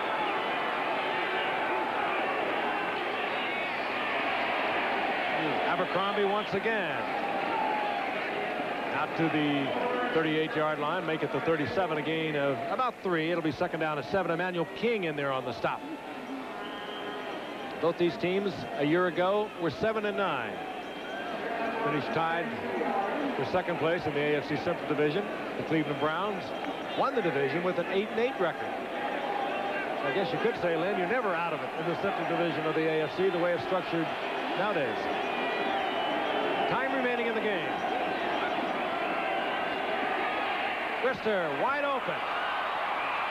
Gothard, the tight end, and Gothard takes it down inside the 40-yard line. He was wide open as somebody had to blow the coverage. Earlier, they were covering Gothard with a linebacker. Nobody even near him on that pass. A gain of 26 yards. My first receiver coach in Pittsburgh, Lionel Taylor, always said, you don't have time for 5-yard catches, meaning juggling the football. Well, that time, Preston Gothard was a bit lucky. He had just enough time to regain control of it before being hit. First down inside the 39-yard line, near the 38.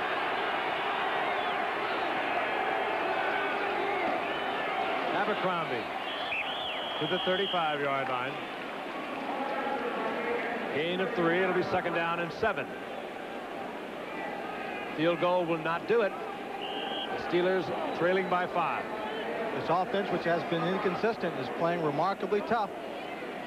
I think a lot of people at home, it's Columbus Day, celebrating Yom Kippur, are surprised by how well the Steelers have controlled themselves on this offensive unit. All behind the rookie quarterback, Bubby Brister. is trying to change the playoff. Here comes the blitz. Brister read it correctly. He tried to change the play, tried to get it to Ehrenberg, and just had to settle to get rid of it.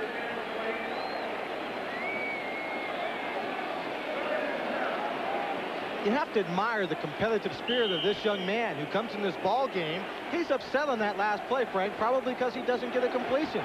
Yet most people wouldn't expect him to do half as well as he has done this afternoon, or this evening.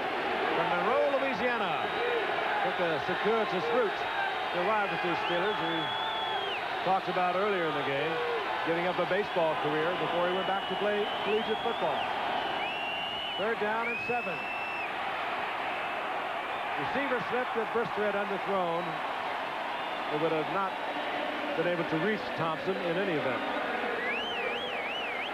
4th down now. You trail by 5. 4:19 remaining in the game. What are the considerations? The defense has been playing well enough. If you decide to go for a field goal, you might trust him to stop the Cincinnati offense to give you another shot. But you're talking about a 53-yard field goal. So on 4th down and 7, Chuck Noll turns the rookie quarterback Bubby Brister loose.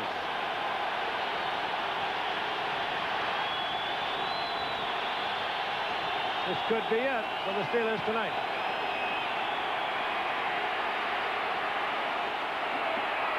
Weegee Thompson, and he has 1st down yardage.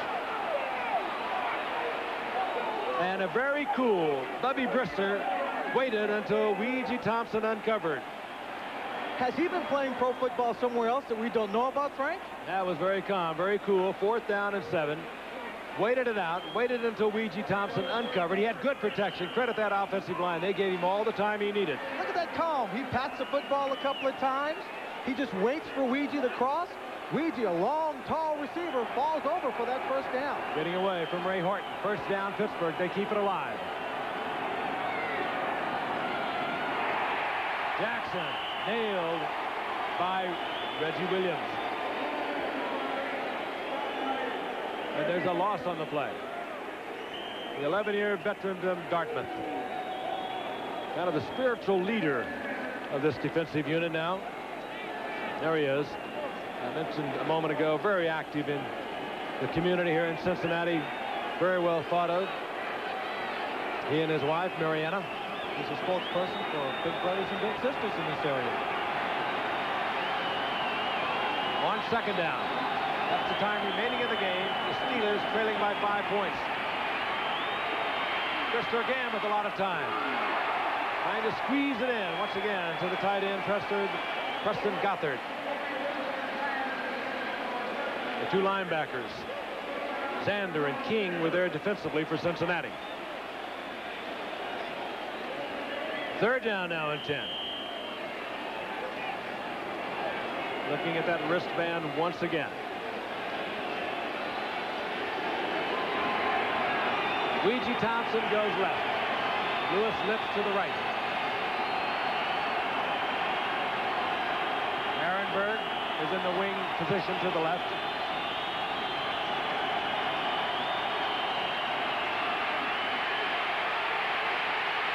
Brister, he'll throw it out of bounds, and once again it'll bring up 4th down. This time we might see the field goal unit. Nope, we do not. Chuck Noll deciding to go once again on 4th down. No, and now he has changed his mind, and Gary Anderson comes out. So whereas it was 4th down and 7 a while ago with a 52-yard field goal staring the Steelers in the face, now they will bring out Gary Anderson, and this will be a 45-yard attempt.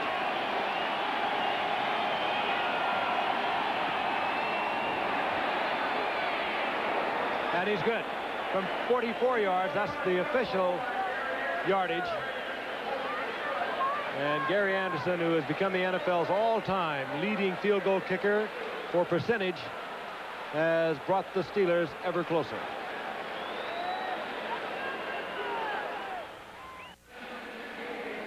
Riverfront Stadium in Cincinnati, 2:35 remaining in the game. The Bengals leading the Steelers now 24-22.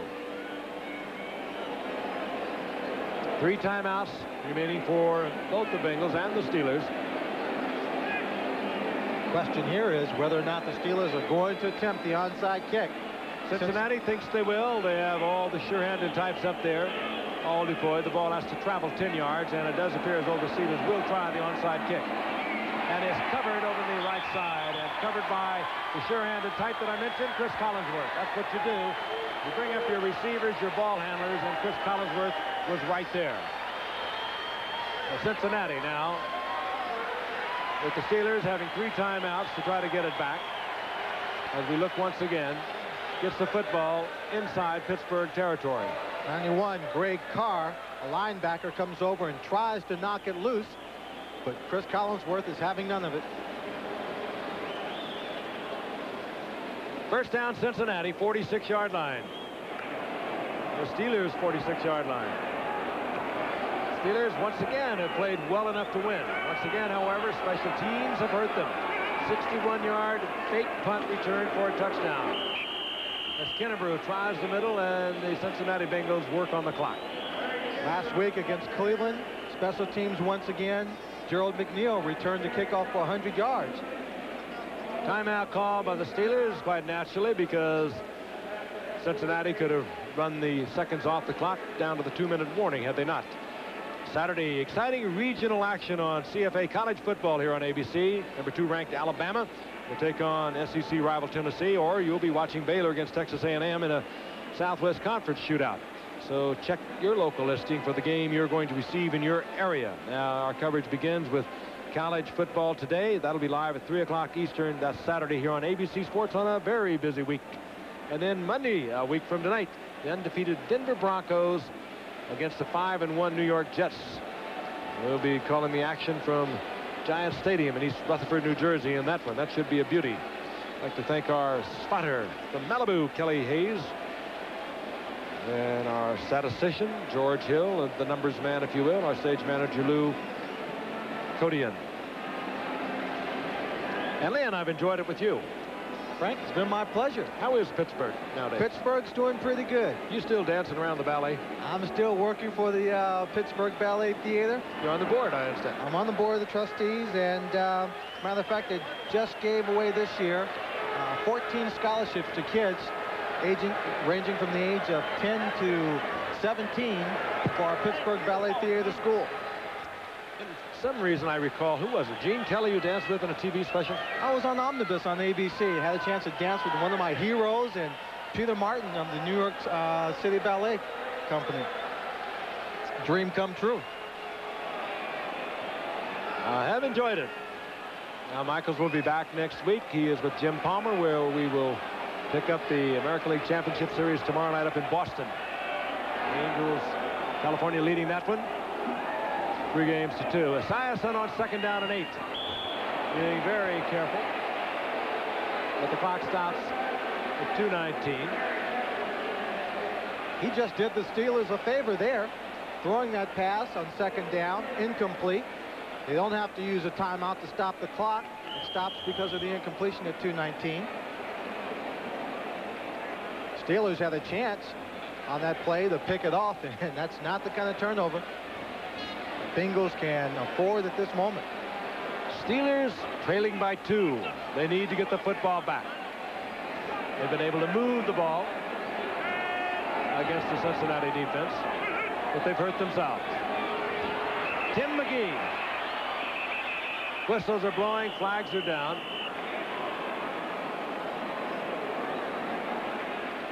Referee Bob Frederick. Against the Bengals, I think. False starts on the center of the offense. 5-yard penalty. 3rd down will be repeated. Dave Remington. ABC's NFL Monday Night Football, produced by Ken Wolf, directed by Jim Jeanette, in absence of our director, Chet Forty, who is directing the action in the American League Championship Series. Our technical director, Joe Chavo. Our associate director is Nubar Stone. Technical manager, Rick Kulski. Unit manager is Bob Simon. Telecommunications manager is Frank Feger. Assistants to the producer, Bruce Clark and Bill Bonnell.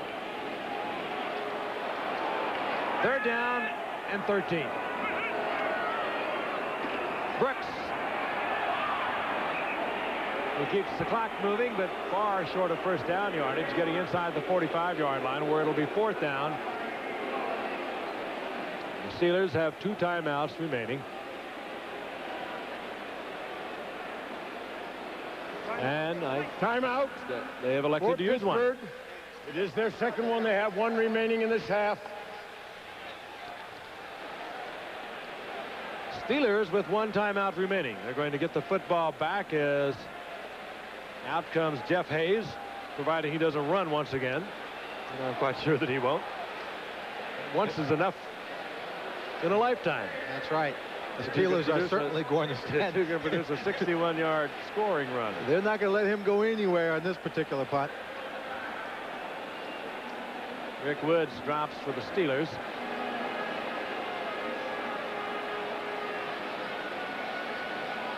This Sunday, coming up for the Cincinnati Bengals. They'll be right here in Cincinnati for the Houston Oilers. They'll play Cleveland, by the way, down the line, the team they beat earlier in the year, December the 14th. And for the Pittsburgh Steelers this Sunday, they'll be home for New England. Also, Pittsburgh, they have a pretty tough schedule. Down the line, they're going to meet Chicago and the Jets. They've already lost to Seattle and Denver, so not an easy road that they've been hoeing this year, and what remains of it is going to be difficult. Well, something's going on in the Bengals den over there. They've communicated quite a bit with Sam White and back on the field. I wonder what they're up to. 4th down and 8. And Hayes looking for the corner kick, and he gets a beauty. He catches it at the 8-yard line, and what a night for Hayes. It started off rather dismally. He had 1 block. He had to settle for a safety, and then a short while ago he went 61 yards on a fake punt for a touchdown to put the Bengals on top, and he is just under pressure put it out at the 8-yard line. The Cincinnati Bengals leading 24-22 have the Steelers with their backs to the wall. 2:02 remaining in the game, and they have 1 timeout remaining. They begin their offense from the 8-yard line.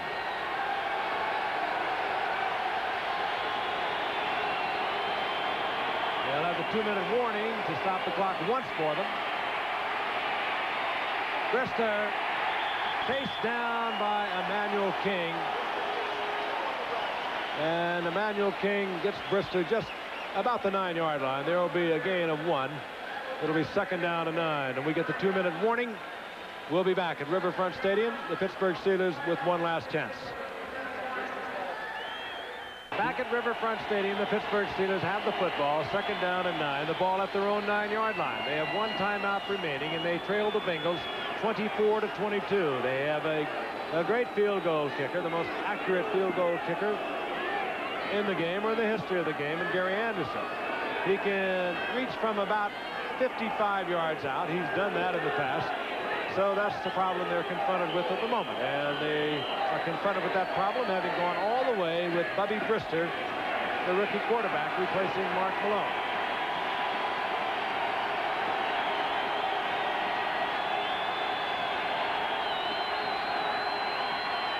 That'll bring a flag against the Steelers. And again, a receiver slips and falls, but a flag is down. You saw the movement over on the left side. I believe it was Rich Arenberg.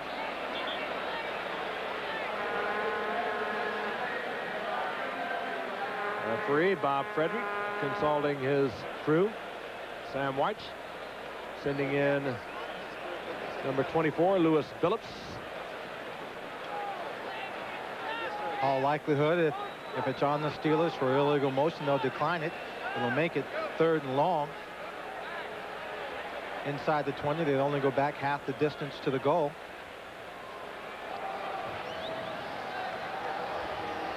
Little crib sheeter. Illegal motion on the offense, number 24. 34 holding on the defense, and the down will be replayed. 2nd down. Well, that's something we were not aware of. So they'll just replay this one over. So it will be 2nd down and 9. Louis Breeden was holding. Rich Arenberg was illegally in motion, and Sam White is very exercised. He does not like that at all.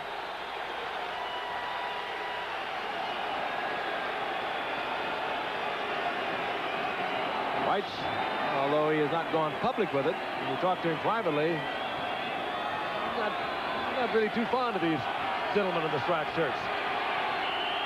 Because of a certain situation. For that matter, Chuck Noll was not all that happy this morning.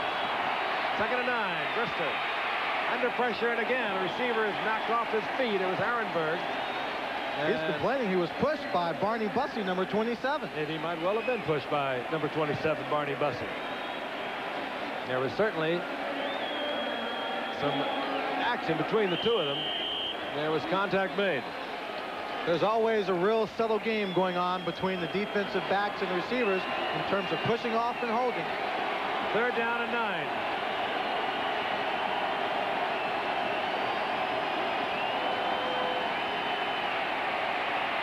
Brister fires it in and out of the hands of Louis Lips. He made a diving attempt to get to the football. And that will bring up 4th down. Louis Lips has not had one of his best days this afternoon, but Sam White said coming into the ball game that they wanted to take Louis Lips out of the passing attack, out of that offensive attack of the Pittsburgh Steelers, because he is so very dangerous. What the scouts love and what the coaches love about Louis Lips is that once he does make the catch, he turns into a dangerous runner with the football. He had beaten Braden, and Brister just didn't get it there. 4th down. And now Cincinnati will call timeout. Is this Sam White's way of just savoring victory? I don't know. I mean, you can understand Chuck Noll's logic, even though backed up against his own goal line, going for it on 4th down. He wants to win this ball game. Doesn't matter at this point being behind by 2 or whether they score a touchdown and increase their lead to 9 or kick a field goal, increase it to 5, unless of course you get into a tiebreaker situation for the divisional championship. And if they lose this game, I don't think the Steelers are going to have to worry about any tiebreaking. What are you talking about? I'm giving you all the scenarios. Is this Phil? Pittsburgh is in a dangerous area of going to 1 and 5. That's what we're confronted with, and that is trouble. They have not been 1 and 5 since Chuck Noll came to the Pittsburgh Steelers. 1969, they won their first ball game and proceeded to lose the next 13. Last game of that season, Joe Green took his helmet off, threw it, hit a goalpost, and served notice on the league that he would have no more of this. Ready to go now on 4th down. Steelers at their 9-yard line.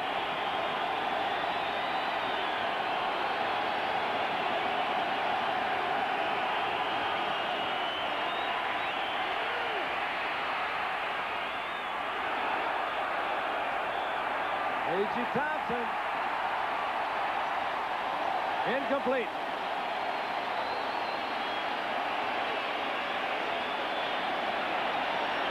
The Bengals get the football.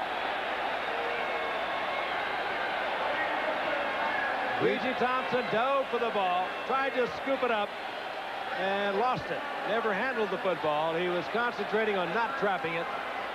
And the Bengals get the football back, and they just about locked this one up at 24-22.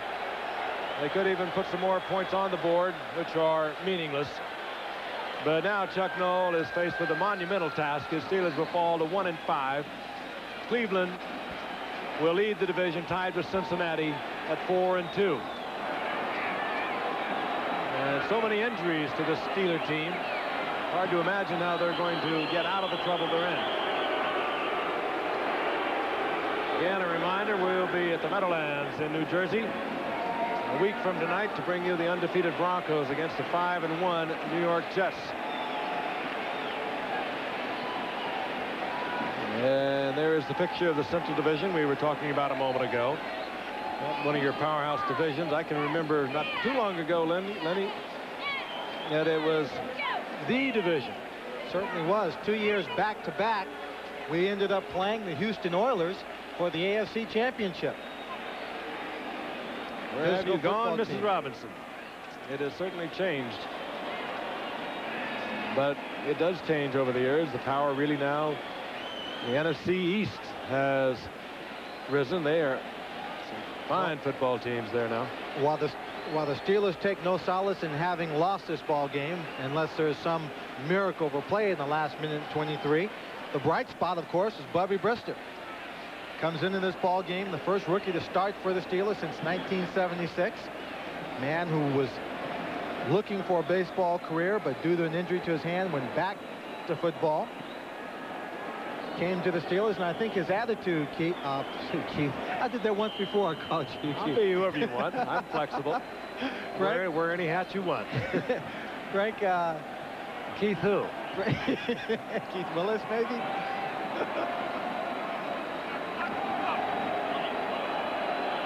Steelers have no more timeouts. 1:23 remaining. And Boomer Esiason drops to one knee. And the clock will continue to tick away. And it will be able to... Now Cincinnati will be able to take all the seconds off the clock. Steelers with that record that Lynn spoke of. 1-13 in Chuck Noll's first year back in 1969. Were able to draft a pretty good football player the following year named Terry Bradshaw. And for so many years he guided the fortunes of this team for this man, Chuck Noll. And now maybe a new wave, a new generation of coaches starting to come onto the NFL scene. One of them being Sam Weich. Does a lot of things in a different fashion. A lot of the older coaches sort of smile when you talk about some of the things that Sam Weich tries to do. But he's been winning. And you get the feeling that he's going to continue to win. Innovative, yes. Controversial, yes. But he has the Cincinnati Bengals atop the AFC Central Division with the Cleveland Browns. Frank, I believe he thoroughly enjoys coaching the game of football. He was running sporting goods stores. He owns 13, still does. When he received a phone call from Walsh and said, come out and work with me.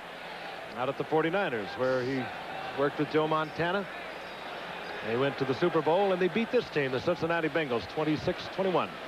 Paul Brown kept a record on this young man from his playing days here and said, eventually I think he'll be the kind of man I want working for me as a coach. And sure enough, he's here as a head coach. That'll do it. And the Bengals will win it. They'll win it 24-22. And they go atop the AFC Central Division along with the Cleveland Browns with the 4-2 record.